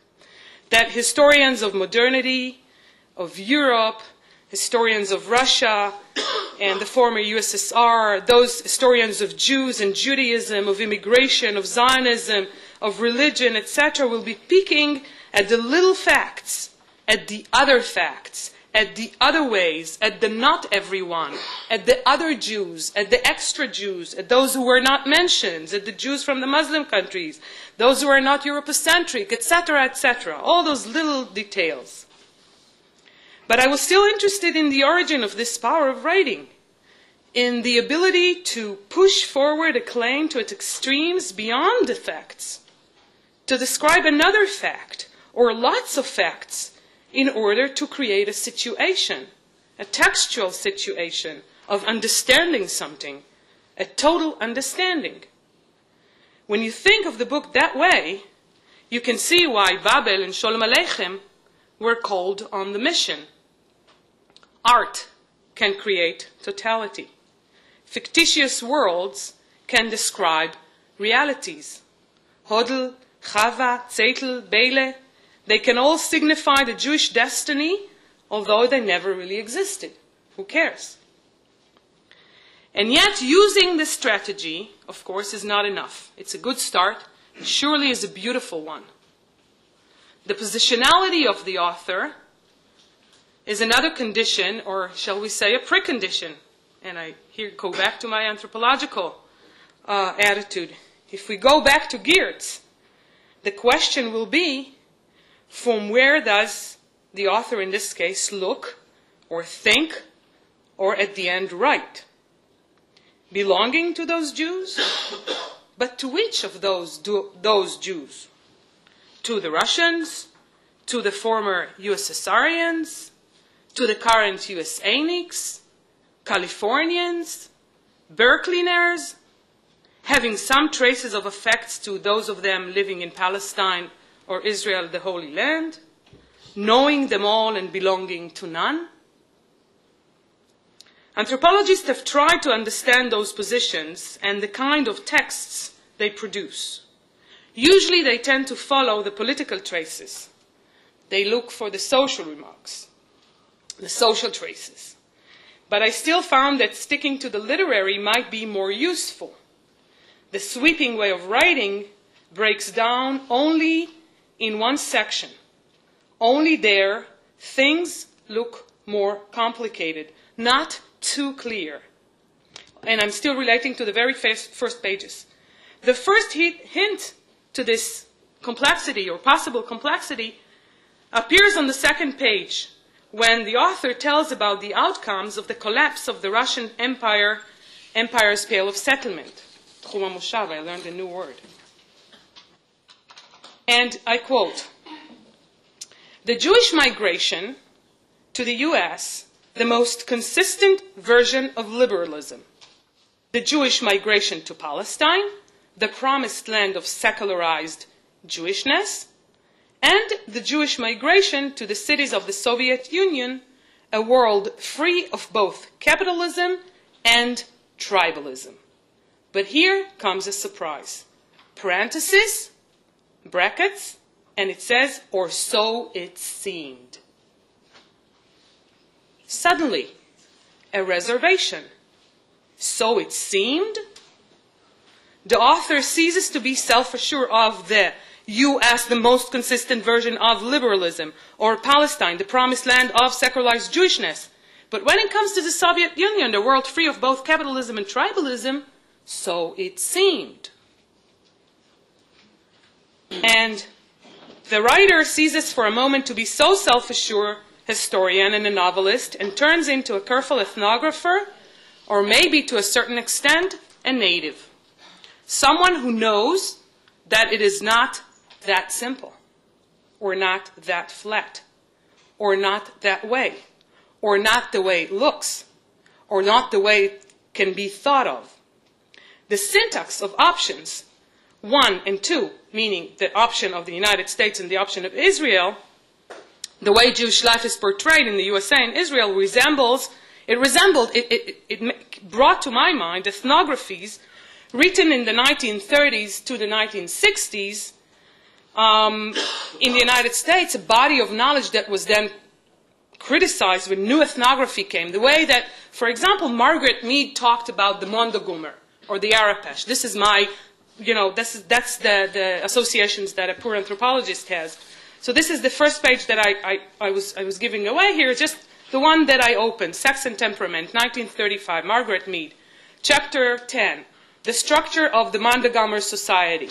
The society is not organized into clans as is the Arapesh, so that a group of related individuals from a permanent unit bound together by common blood, a common name, and a common interest. Instead, Mondogumer social organization is based upon a theory of a natural hostility that exists between all members of the same sex, and the assumption, blah, blah, and it goes on. So there is the Arapesh and there is the Mondogumer. These are organized this way, the other ones are organized that way. That's the way that ethnography was written, and beautiful ethnography was written. And so that's the way the ethnography sounds when he talks about the United States and Israel. But of course, it's not the way it is written when it comes, or it differs strongly when it comes to the former USSR. The brackets, or the so it seemed, will turn into the thesis of the book. Will connect the what he wants to say with the way he says it, featuring Hodel, the lost option, the third and poorly treated immigration from the Shtetl to the cities in Soviet Russia, is at the heart of the book, and the heart demands careful treatment. Does it mean that all the nomad could be, all those identities of be it possible to be a nomad, or a Jew, or a cosmopolitan Jew, or an immigrant, or an intellectual, and all those possible identities of the writer, he's first and foremost a former USSRnik? I dare to say, I think so. His treatment of his grandmother's option is very different than the treatment of the other two. Not because he doesn't know the other two, or doesn't understand them, but because he knows it differently. He knows it within a certain locality, belonging, commitment, with that something which ruins modernity at its extremity, with that withinness that can break a solid sound of certainty and calls for art and fiction to rebuild it. When Professor Slezkine warns at the end, and I think I will end with that, he mourns at the end the collapse of Hodel's choice, that choice of, in a sense, the option of not being tribal. We get a very tight text again, one which goes back to the tribal nature of the humankind and gives us the bitter or the sad taste of the success, or the sort of success, of Zionism or nationalism. No hesitations here again. Everything is clear. This is the way the world goes around, and this is the way families prevail, or tribalism prevail. And this is the page 363 that I have circulated, the Requiem It reminded me a lot of the discourse that I'm exposed to about the talk of the end of the kibbutzim. Why the kibbutzim have failed? Because they went against nature. So let's read what happens when you happens, and no human existence involving men, women, and children can abide the abolition of the distinction between keen and non-keen. And with this tragic note, I will end. Very much, Tamar. I wonder about the responses soon, but first we are going to hear Dmitry Chomsky. He is now spending the year at the Skolion, the Interdisciplinary Research Center in Jewish Studies at the Hebrew University of Jerusalem. His dissertation on the origins of binational idea in Zionism will be published or appear soon at Van der Hoek und Ruprecht in Göttingen. Ruprecht. Okay. So, Dimitri, please. Non-Jews of Jewish origin have never been at the forefront of modern Jewish historiography. Perceived as peripheral to Jewish history, they have generally been pushed to the margins of Jewish historiographic discourse. It is therefore difficult to overestimate the historiosophic importance of Yuri Slezkine's The Jewish Century, which not only recaptures in a fascinating way the forgotten story of the Jews who converted to the Pushkin faith and communism in the Soviet Union, but also convincingly shows that what is conventionally perceived as historically marginal within the context of methodological nationalism may turn out to be at the center of the history of the modern world. Nevertheless, while modern Jewish historiography has never shown a great interest in the Jewish converts to non-Jewishness, the very phenomenon of Jews becoming non-Jews, known in history and historiography alike by the term assimilation, was for many years perceived by the writers of Jewish history as one of the central forces at work throughout Jewish history in general, as one of the key factors for understanding modern Jewish history in particular. Real-life, out-and-out assimilationist figures captured little attention on the part of modern Jewish historiography, but the image of the assimilationist Jew, rejecting his Jewish self, did indeed shape the writing of Jewish history and became one of its major research categories.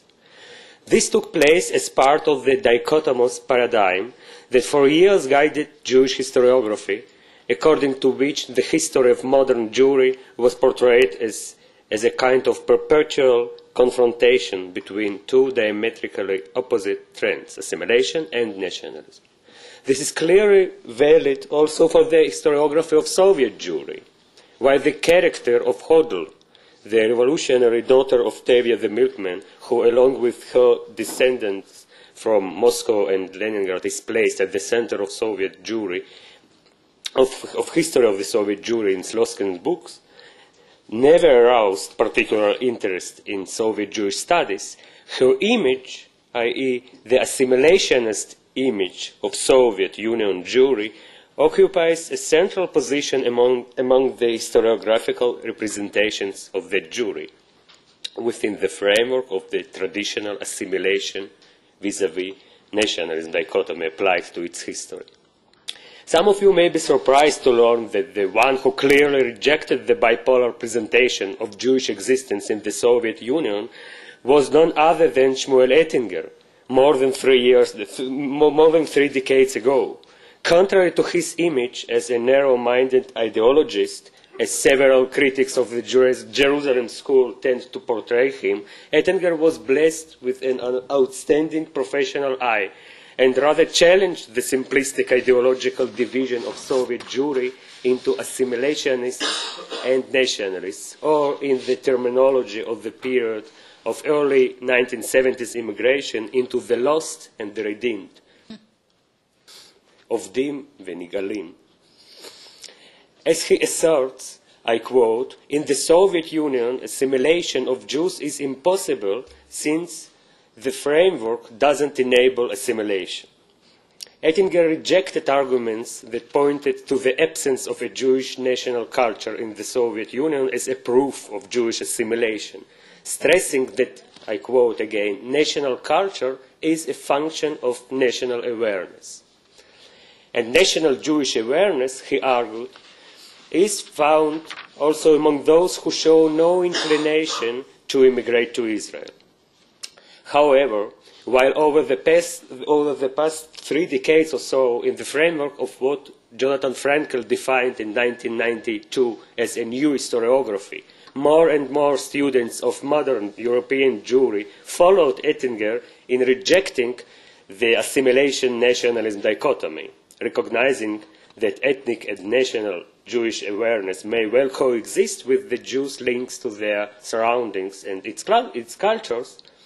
In the field of Soviet Jewish studies, this historiographical evolution was all but indiscernible. Slezkine's book, which views the history of Soviet Jewry through the prism of the family-like story of the group of Jewish communists of the 20s and 30s and their disillusioned descendants in the late Soviet Union, significantly strengthens the assimilationist component within the dichotomous meta-representation of this Jewry, thereby reinforcing the clash between assimilation and nationalism within the general bipolar paradigm.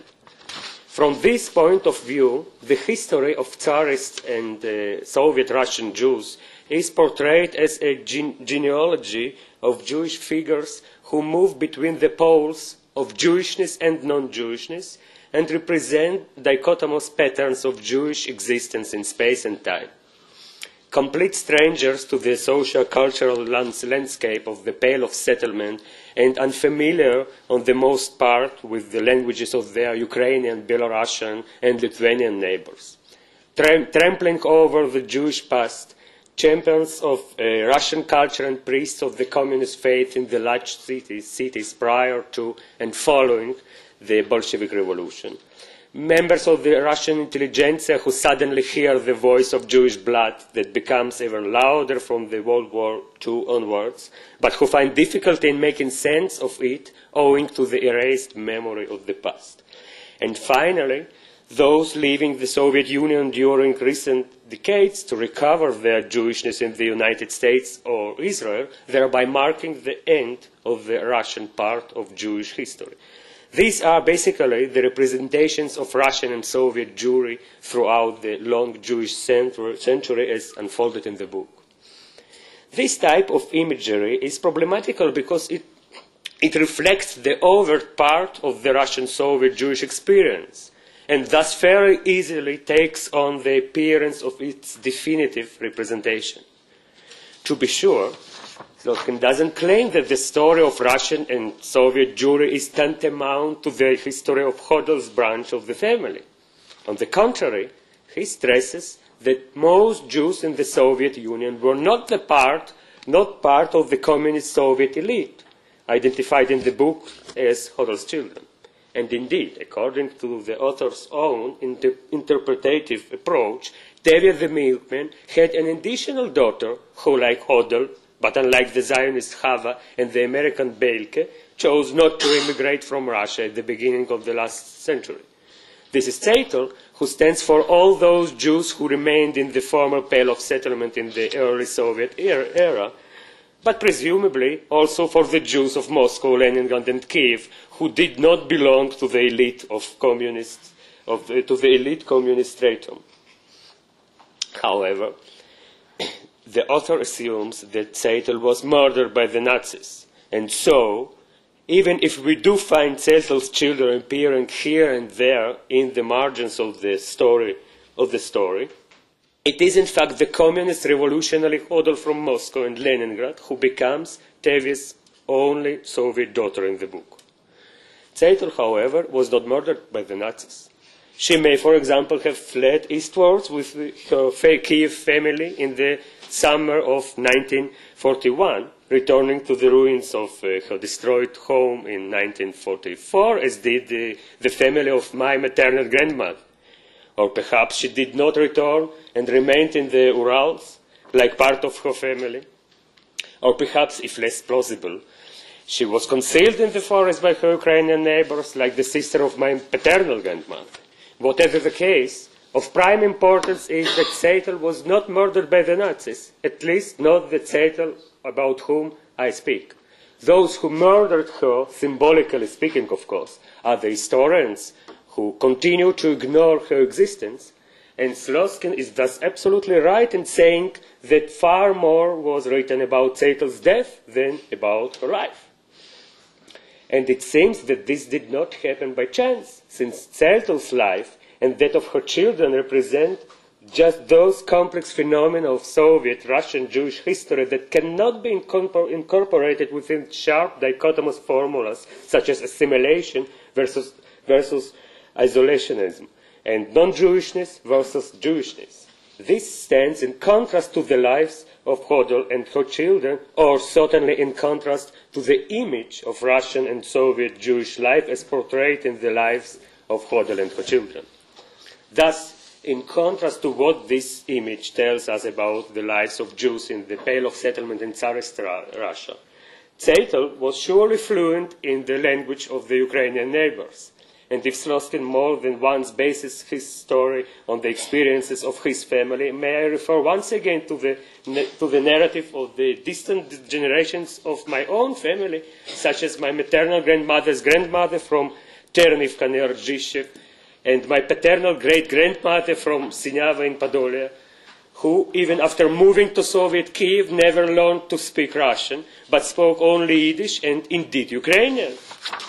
Tsaytl's children, grandchildren, and great-grandchildren certainly underwent a rapid Russian acculturation during the Soviet era and grew to love Pushkin no less than the children of Hodel's communist branch.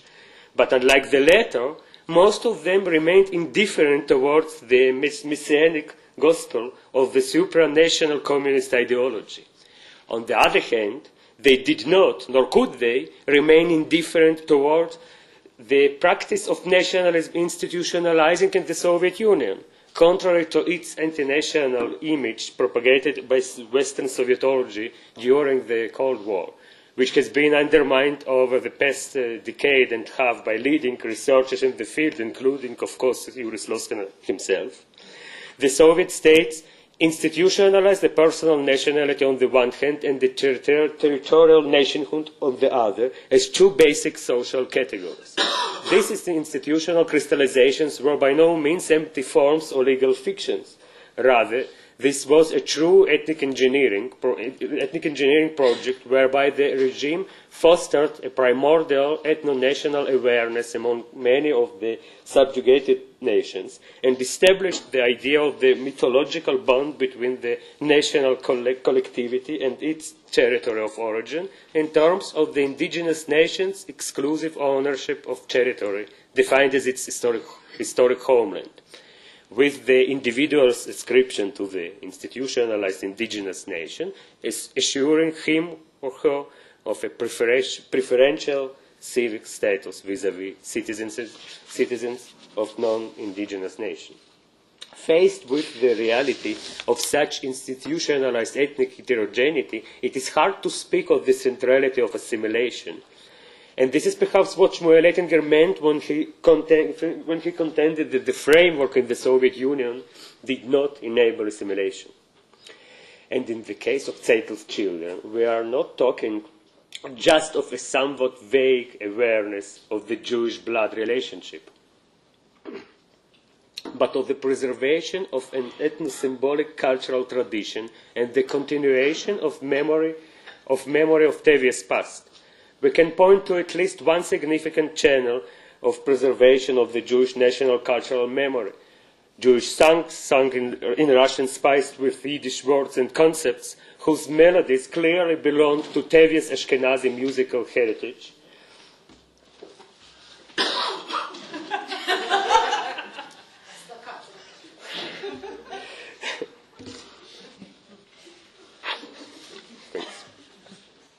While the figures portrayed in the songs not only have Jewish names, but also often clearly display identification with the Jewish collective.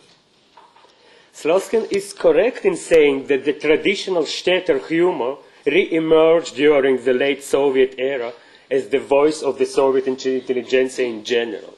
It is, however, most important to understand that for Tsaytl's children, who clandestinely passed the cassettes of Ashkenazi Jewish songs in Russian from house to house, these pieces of folklore were a unique cultural heritage of the nationality recorded in their internal passports.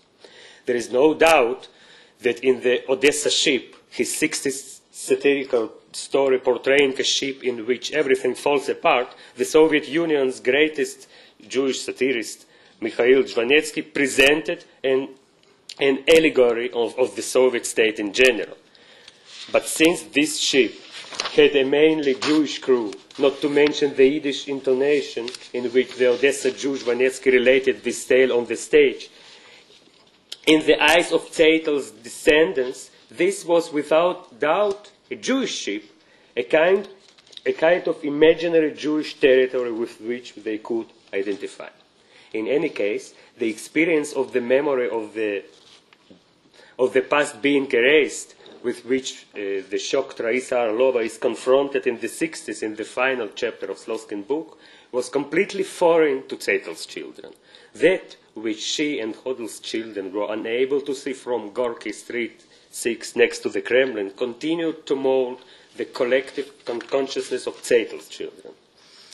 If the Ashkenazi Jewish Russian folklore served Tsaytl's children as substitute for an institutionalized national cultural identity during the late Soviet period, we can perceive a kind of imaginary Jewish territory in the Jewish informal social networks that developed in what can be termed Jewish sites within the Soviet Union, such as special schools for the science, music schools, chess clubs, technological higher education institutes, and engineering companies with a high concentration of Jews, or even residential neighborhoods with a significant Jewish presence, such as Podol in Kiev, where my late mother grew up, which continued to be a clearly Jewish neighborhood even after the Holocaust. Jewish islands of this type could, of course, provide only a semblance of territoriality, whereas the Jews' civic status as members of an extraterritorial non-indigenous nation was being constantly eroded in relation to that of indigenous territorial nations. But here it is crucial to understand that the very practice of civic discrimination against a national group defined as non-indigenous in relation to the indigenous historical landlord was perceived by many of Tsaytl's children as quite natural and even legitimate on the strength of the allegedly scientific principle of primordial national historic rights on which it was founded. Despite the lack of an historical homeland in the Soviet Union, the civic perception of many of Tsaytl's children thus included the very concept of an historic homeland as a space in which the preferential rights enjoyed by the members of a nation defined as indigenous and historic are not subject to dispute. In other words, even though Tsaytl's children had no national republic within the borders of the Soviet state, at the level of their consciousness, which included, as mentioned, the component of Jewish national cultural identity, a basic infrastructure for the establishment of the 16th Jewish Republic had definitely been prepared. Some of them found such a republic, or more precisely their own Soviet successor state, in the state of Israel of the 1990s. Indeed, many of Tsaytl's descendants who immigrated to Israel over the past decade and a half, and certainly the majority of their newspapers and political leaders, have no difficulty in recognizing the similarities between the Soviet nationality policies and the ethnocratic Israeli regime with regard to the superiority of the historic indigenous nation according to the official myth, i.e. the Jews, or the non-indigenous nation according to the same myth, i.e. the Arab Palestinian citizens of Israel. From this stems the proclaimed support of most of the institutions of the Russian-speaking community in Israel for the principle of the primordial bond between the Jewish nation and its exclusive territorial property, and for the practice of the discrimination against the national Palestinian minority. And from this also stems the intense preoccupation on the part of the Israeli-Russian press with the exposing the historical truth regarding the non-indigenous of the Palestinians, striving to prove that the great majority of them invaded the Jewish homeland after the beginning of Zionism, and that their very presence in the land of Israel is an historical mishap that should be undone. This often accompanied by blatant incitement directed towards Muslims in general and the Palestinian citizens of Israel in particular.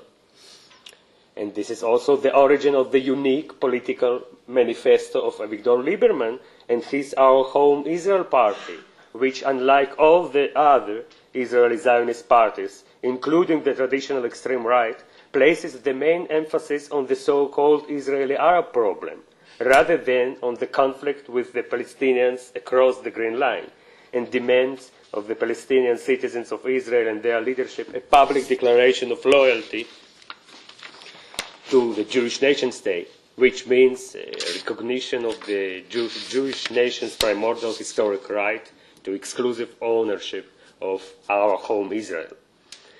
This integration of many of Tsaytl's children into the center of the ethnocratic Israeli discourse by no means involves turning their back on their Russian cultural affinity.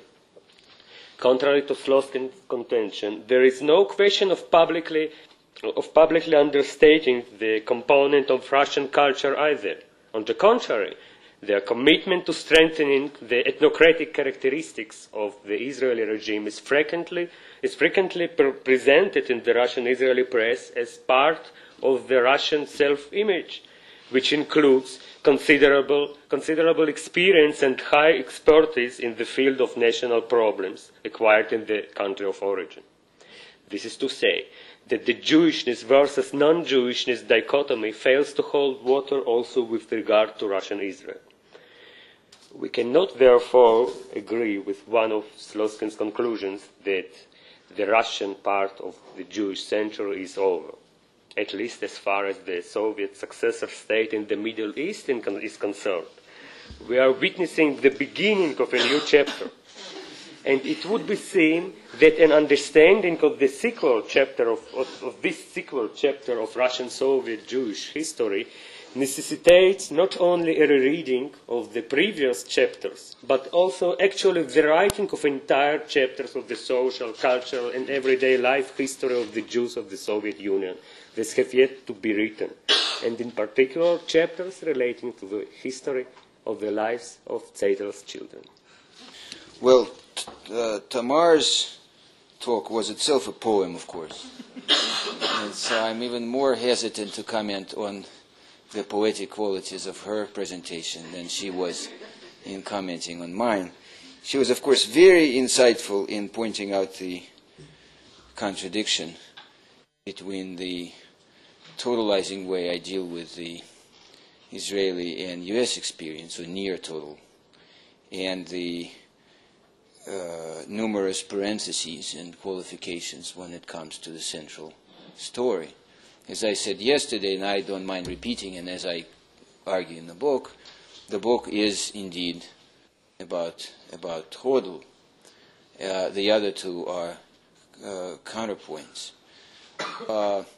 I could say that saying that the Soviet journey was about a search for a land with neither capitalism nor tribalism, or so it seemed, I could say that the so it seemed part was an oversight, and maybe the editor should have caught it. Because, of course, the other two, the perfect liberalism in the United States, only seemed to be perfect, and the perfect ethnic nationalism in Israel only seemed or seems to be perfect. on the other hand, I could defend the parentheses and say that there was a particular illusory quality to the Soviet journey, to the search for a land without capitalism and a land without tribalism, because it turned out, and I would argue would have been clear at the outset, that a world without tribalism cannot exist. And one could also argue that in the modern world, life without capitalism is hard to imagine. So there was a peculiar quality to the Soviet pilgrimage that made it tragic in the most basic sort of Greek sense of the term. The tragic fault was there to begin with, and what we see is the inevitable unfolding of the story, leading to the ultimate death of the main character, in this case the central idea. The quotation that Tamar ended with, the one about the centrality of the family to human life, and the centrality of family rhetoric to all politics,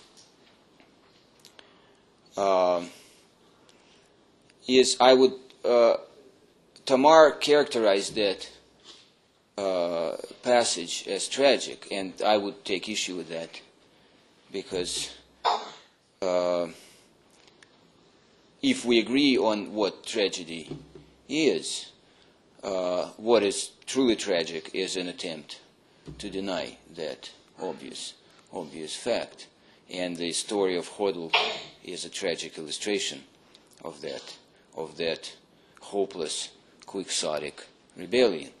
Whereas an attempt to live with the assumption that one cannot get away from the world of discrimination that the family breeds every day, every minute, is not tragic. It's interesting. I mean, if you look at Marxism as a form of religion, and actually Igal and I had an interesting conversation about that, one of the things that I think are striking as one compares Marxism and Christianity, for example, is how Christianity, which seemed at the outset to rebel against the family, makes its peace with it and includes marriage as a religious sacrament, whereas Marxism, or at least its Soviet version, proves unable to do that, unable to even understand how important rites of passage are to human life, so that there are no Bolshevik answers to how people are supposed to celebrate the birth of their children, the wedding of their children, and then the death, their own deaths and those of their elders. So anyway, so this is the only thing I would take issue with. Otherwise, I can only say that I greatly enjoyed your poem. As for Dmitri's comments, I agree with much of what you had to say.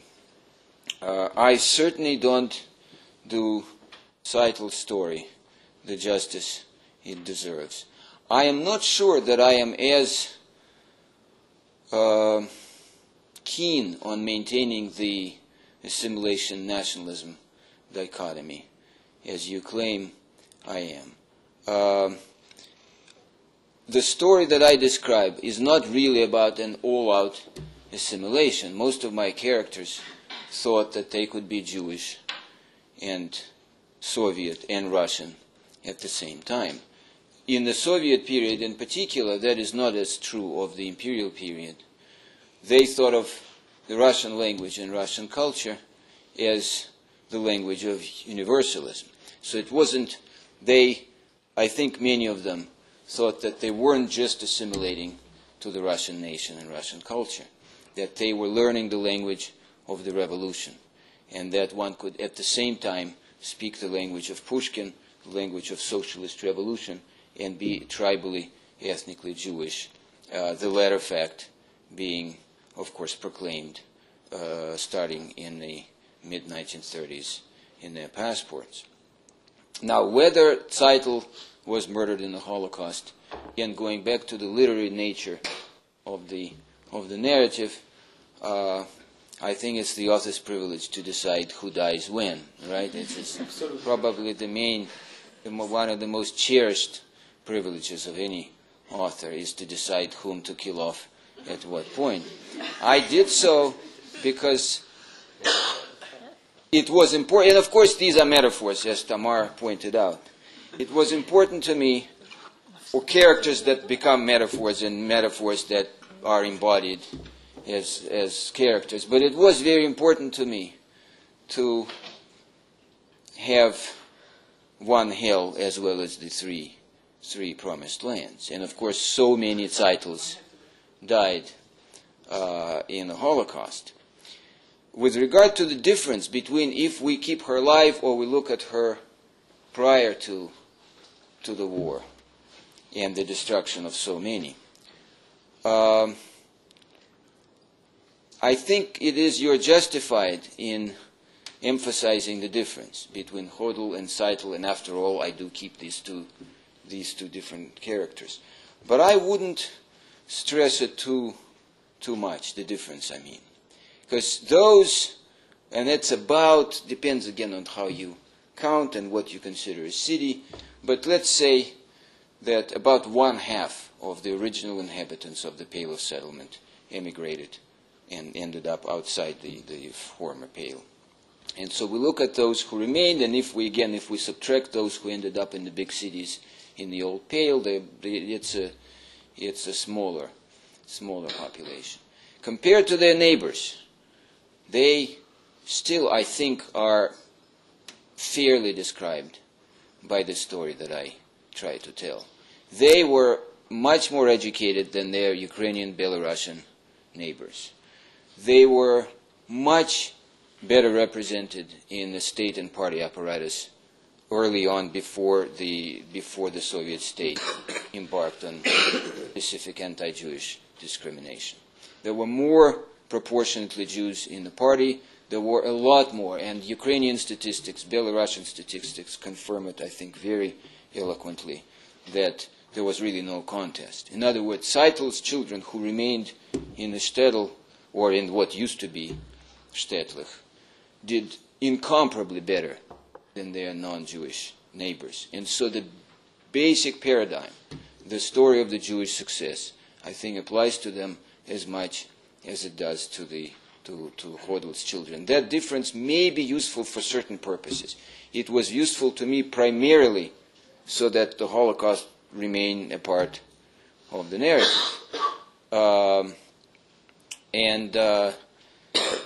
But with regard to the basic criteria that are important to me, I don't think that the difference is all that great. Speaking of the preservation, and again, I must say that, you have, and this has been one very common reaction to the book, is, this is your grandmother, and now let me tell you about my grandmother. And of course, there are at least twice as many grandmothers as there are of us, right? And so everyone has at least 2 grandmothers. But just for the record, my grandmother, and I choose to tell the story of Hodel, and I don't think that the difference is all that great, because I chose to tell that story because it is, for those of you who were here yesterday, because it grew out of a study of the Soviet elite and the history of a particular building where some of the most prominent members of that elite resided. My grandmother certainly never lived in that building. She never went to school. She was a seamstress and a night shift nanny in a kindergarten. And she lived in an 8 square meter room in a communal apartment with her 2 daughters, and for a time also with her nephew when he came to Moscow from Birobidzhan. So again, is she Tsaytl's daughter? Is she Hodel's daughter? For most purposes, the things that I think Dmitry mentioned, I don't think it makes much difference. With regard to the preservation of Jewishness, I think you're right that perhaps I should have said a bit more about some Jews somewhere, primarily in a former Pale, who did preserve secretly or not so secretly some elements of what used to be the traditional diaspora Jewish culture before the revolution. But I think it's so minor, so insignificant, as to be negligible. Again, and this is going back to Tamar's point, of course I generalize a great deal. Of course I tend to talk about the big story of particular characters. And of course there is so much subtlety that doesn't get included, so much nuance, so many footnotes and sidetracks and so on and so forth, and other paths taken or not taken. But my best argument would be, look around you in Israel today. In it you judge how much of the diaspora traditional Jewish culture the people who arrived in Israel, about what, over a million people? How many, and most of them are not from Moscow and Petersburg. Certainly most of them are not from the House of Government that I am now trying to write a history of. Most of them are from Ukraine, from Belarus, from big cities, from not so big cities, from the great Jewish city of Odessa that was associated with Jewishness all through the Soviet period. You tell me what traces, important traces of the Jewish traditional Jewish religion, Jewish culture, Jewish ritual, you see them, observe, or remember. And I rest my case. There were some other interesting questions raised. Speaking of the Soviet nationality policy and the degree to which it prepared the Soviet Jews who came here for Israeli life, or indeed prepared them somehow for Zionism, I think it's an interesting idea, and I agree with it to some extent. The one qualification I would introduce is, if you look at some of the same people who ended up in the United States, and by the way, when you say that these people were prepared for their emigration to Israel by their perception that nations should have a home, I think it's true to a great degree. On the other hand, if not for the policy of the Israeli state, my impression is, from what I know, and maybe Larissa knows better, a lot more Jews would have ended up in the United States had they not been prevented from doing so. So you could say that, well, the United States may also be a Jewish home, but it does change the argument somewhat. In other words, it's not a foregone conclusion, or it's not more likely or somehow more natural that they would be propelled toward Israel, because so many, and particularly the great wave, there were the ideologues, there were the convinced Zionists early on, but of course, when the time came for the largest wave of former Soviets for them to emigrate, they really had no choice. They had to go to Israel, most of them. And this is the story, and this is a part of the story that has to do with the relations between the Israeli state and the United States. It became very, very difficult, much more difficult to go to the United States. But be that as it may, those, or the cousins or the siblings of those who ended up in Israel, who did end up in the United States, seem to have been just as well prepared by the Soviet nationality policy somehow to accept the American way of being Jewish. So I do not observe much resistance on the part of some of the same immigrants from Chernovtsi, Odessa, Kyiv, Moscow, Leningrad, and so on, who live in the Bay Area where I live, who accept as more or less natural the American way of being Jewish. So many of them. Again, not everyone, and there is nuance, all sorts of qualifications that can be added. But I wonder, because obviously the American way of being Jewish is very different. right? The role of reformed religion and all sorts of other things we could talk about. And if you listen to Russian language radio stations in San Francisco, if you read local newspapers, the alacrity with which most of these people accept the sort of the American Jewish rhetoric is remarkable. And so one wonders, it just, again, I take your point and I think it's overall convincing, but the naturalness of the Israeli outcome may seem less natural if one looks at the American experience. Just a second.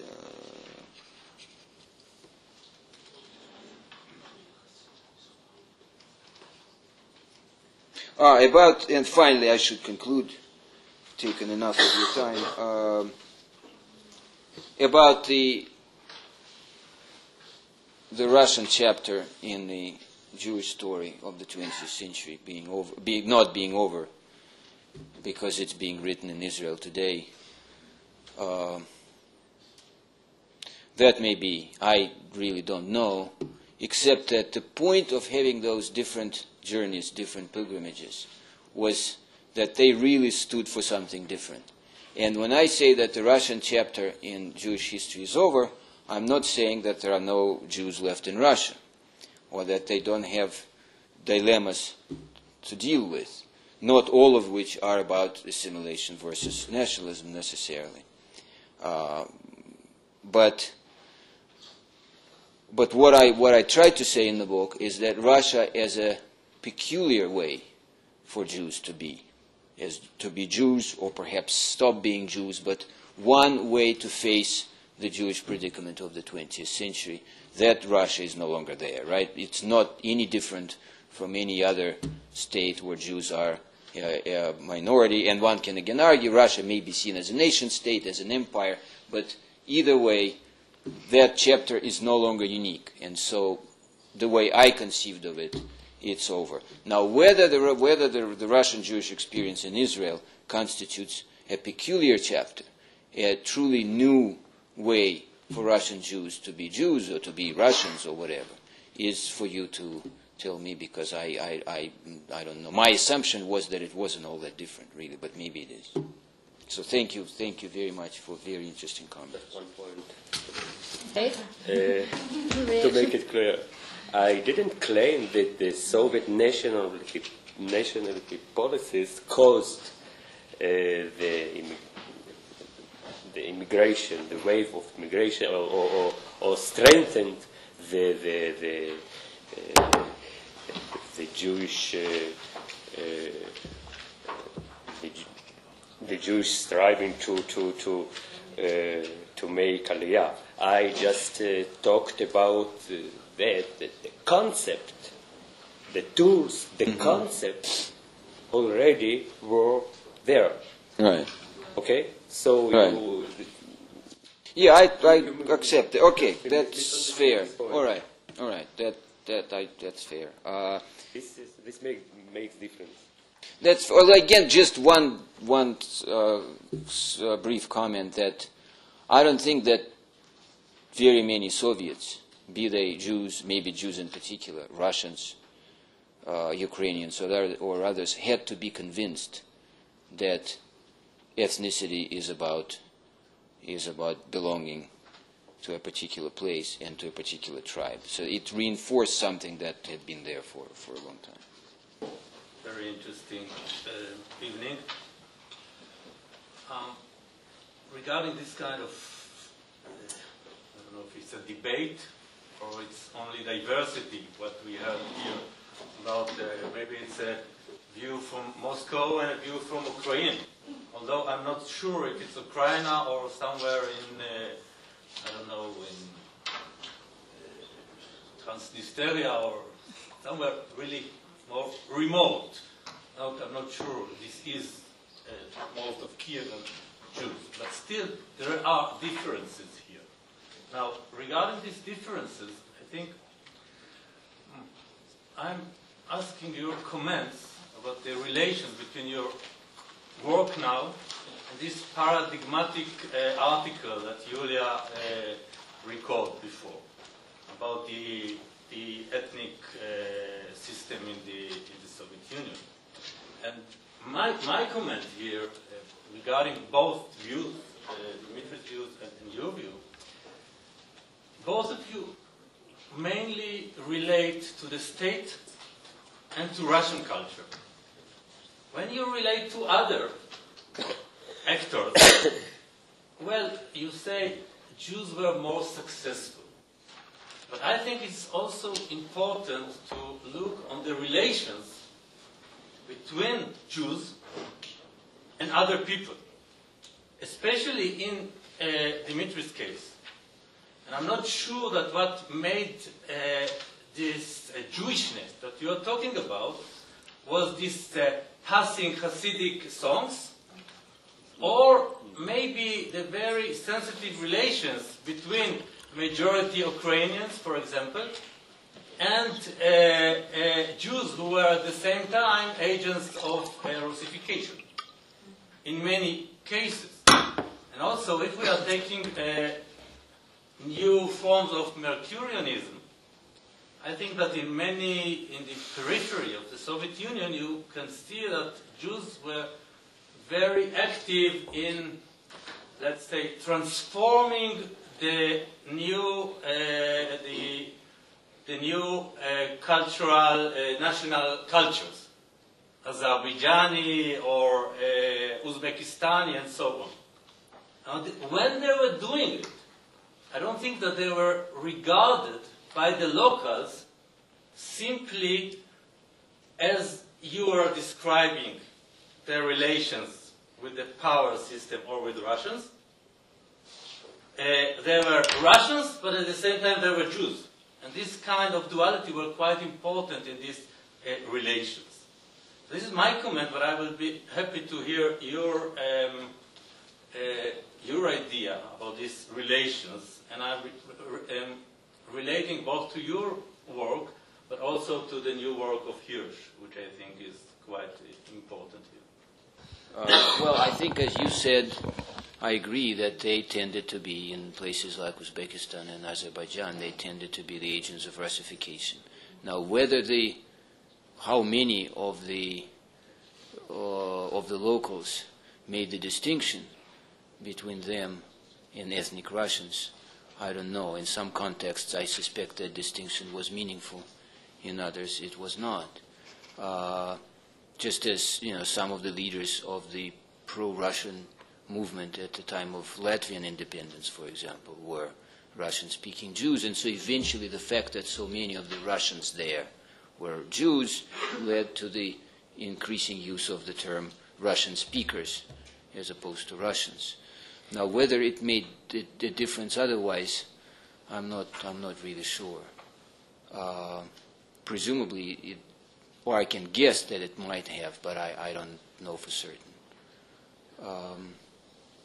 With regard to success, again, I'm not sure what you meant to ask, but I'm not asking. I'm saying that you're relating to them only comparatively, but you don't look on their relations, boundaries. And my claim is that this is a way to somehow negotiate the two claims that we have here, Dimitri's and Yuri, because I think they were this kind of identities, this kind of relations, ethnic relations and boundaries, explained how they were in a way more similar to your description as agents of Russification, and not so much as, I must say, a bit romanticizing this kind of Jewish heritage that I'm sure existed, but I don't think that it was so important as you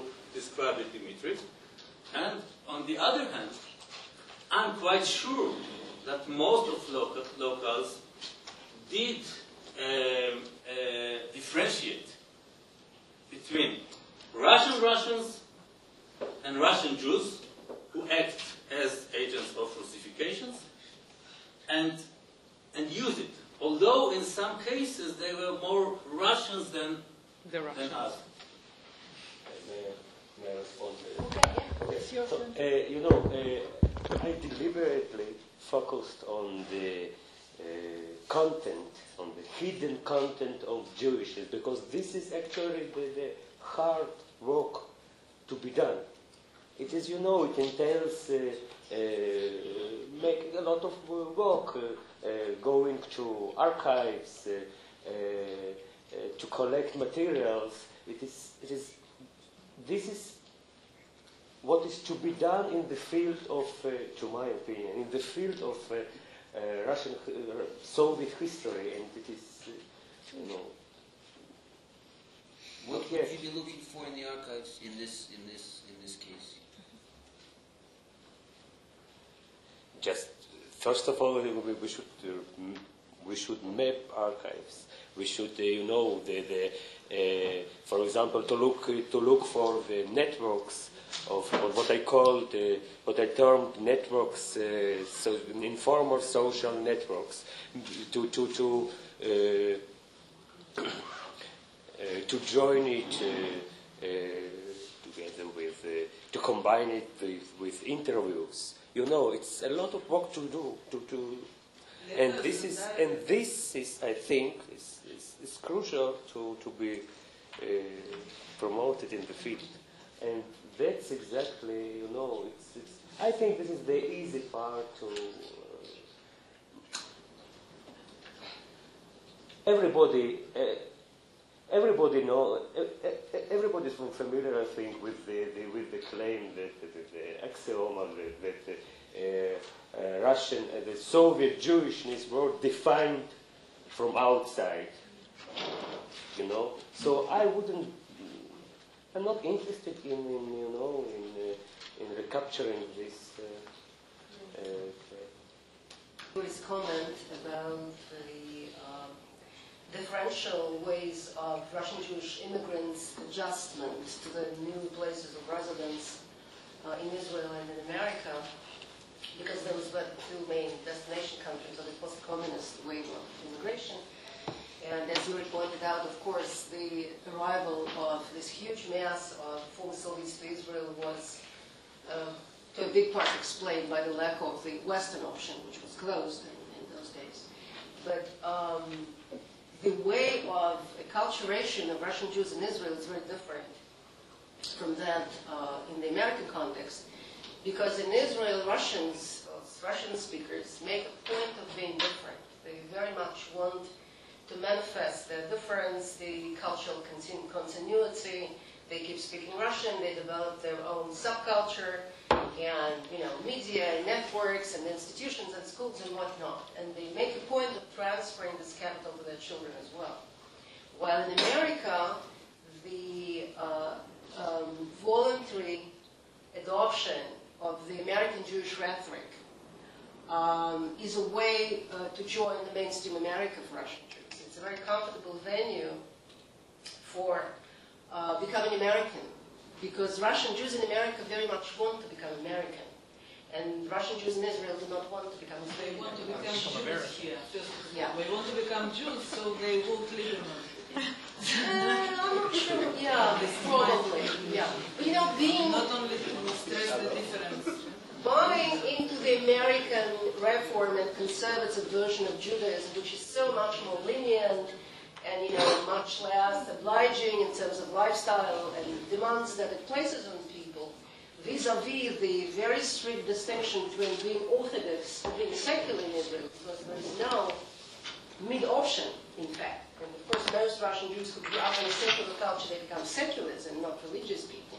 In America, it's a very easy way to become proper Americans, because in America you have to belong somewhere. You have to belong to some kind of community. And reform and conservative communities are very comfortable to belong to. One of them about so-called Russian immigration here. One of them that they become Russians here, they undergo identity change. They're not Russians over there. There were all kinds of people, but they become Russians in inverted commas. It's a new identity. It has some interesting things. Some of them learning Russian here become a very bad Russian, and the Russian is improving, as a matter of fact. And only a third of them are actually from Russia. The rest of them from Ukraine and other part of the empire didn't prevent Putin claiming that there's a million of наши соотечественники, our competitors here. But that's another story. The other comment is that it's something came in other debates about your book in other venues. It's in response to Shumsky's comment about, you said the Soviet Jews came here, and some fairly assimilated ones. But the truth is, it was much more heterogeneous bunch of people from a western end of the Soviet Union, from those which were incorporated in 1939, they were fairly Jewish, coming from the Baltics, talking my own family, versus people who came from Moscow and St. Petersburg or Leningrad at that time, who were extremely Soviet. To give you a small, this funny example, in my first Yom Kippur in Israel, I was invited to a festive dinner on Yom Kippur because it was a Russian thing, and you have a festive holiday, so you have to eat. It was Yom Kippur, it was a minor problem. But for other people who had a very strong sense of identity, Jewish identity, but it was much stronger in the Soviet experience from the 40s to the 70s didn't change that. So you shouldn't think that we're all of the same cloth. Yeah, I'd like to explore, Yuri, your notion of power. I mean, it's missing, I think, from the discussion, and this is something that's been discussed greatly in the last few decades, how power determines truth, and part of the highest of all truth is identity. And in that respect, the desire for the Apollonian is the desire for power, or to belong to power. And this, to some extent, explains all the different trajectories, I think, that you describe so well. Because nomadism, as successful, or perhaps not always so successful as you described, it was a matter of weakness. It's what Chomsky talks about, the easy flow of Russian into Zionist nationalism is their immediate connection to power, and it's not only that they wanted to emigrate, the state wanted them here. So it was a very mutual coalition over this. So we can look at different fields of power, different hegemonies that the Jews, quite, I would say, predictably, would follow into their umbrellas. So in that respect, perhaps the end of the Soviet project is perhaps the end of Judaism, as you see it. When Jews emerge into powers that are stationary, colonial, they are unilingual around the world, they are quite stationary, despite the age of globalization. They become more and more concentrated in maybe 2 or 3 or 4 centers, Setu. Is the 21st century the end of Judaism? Just a bit of speculative. When Jews merge with power, that is the end of the raison d'être of being Jewish.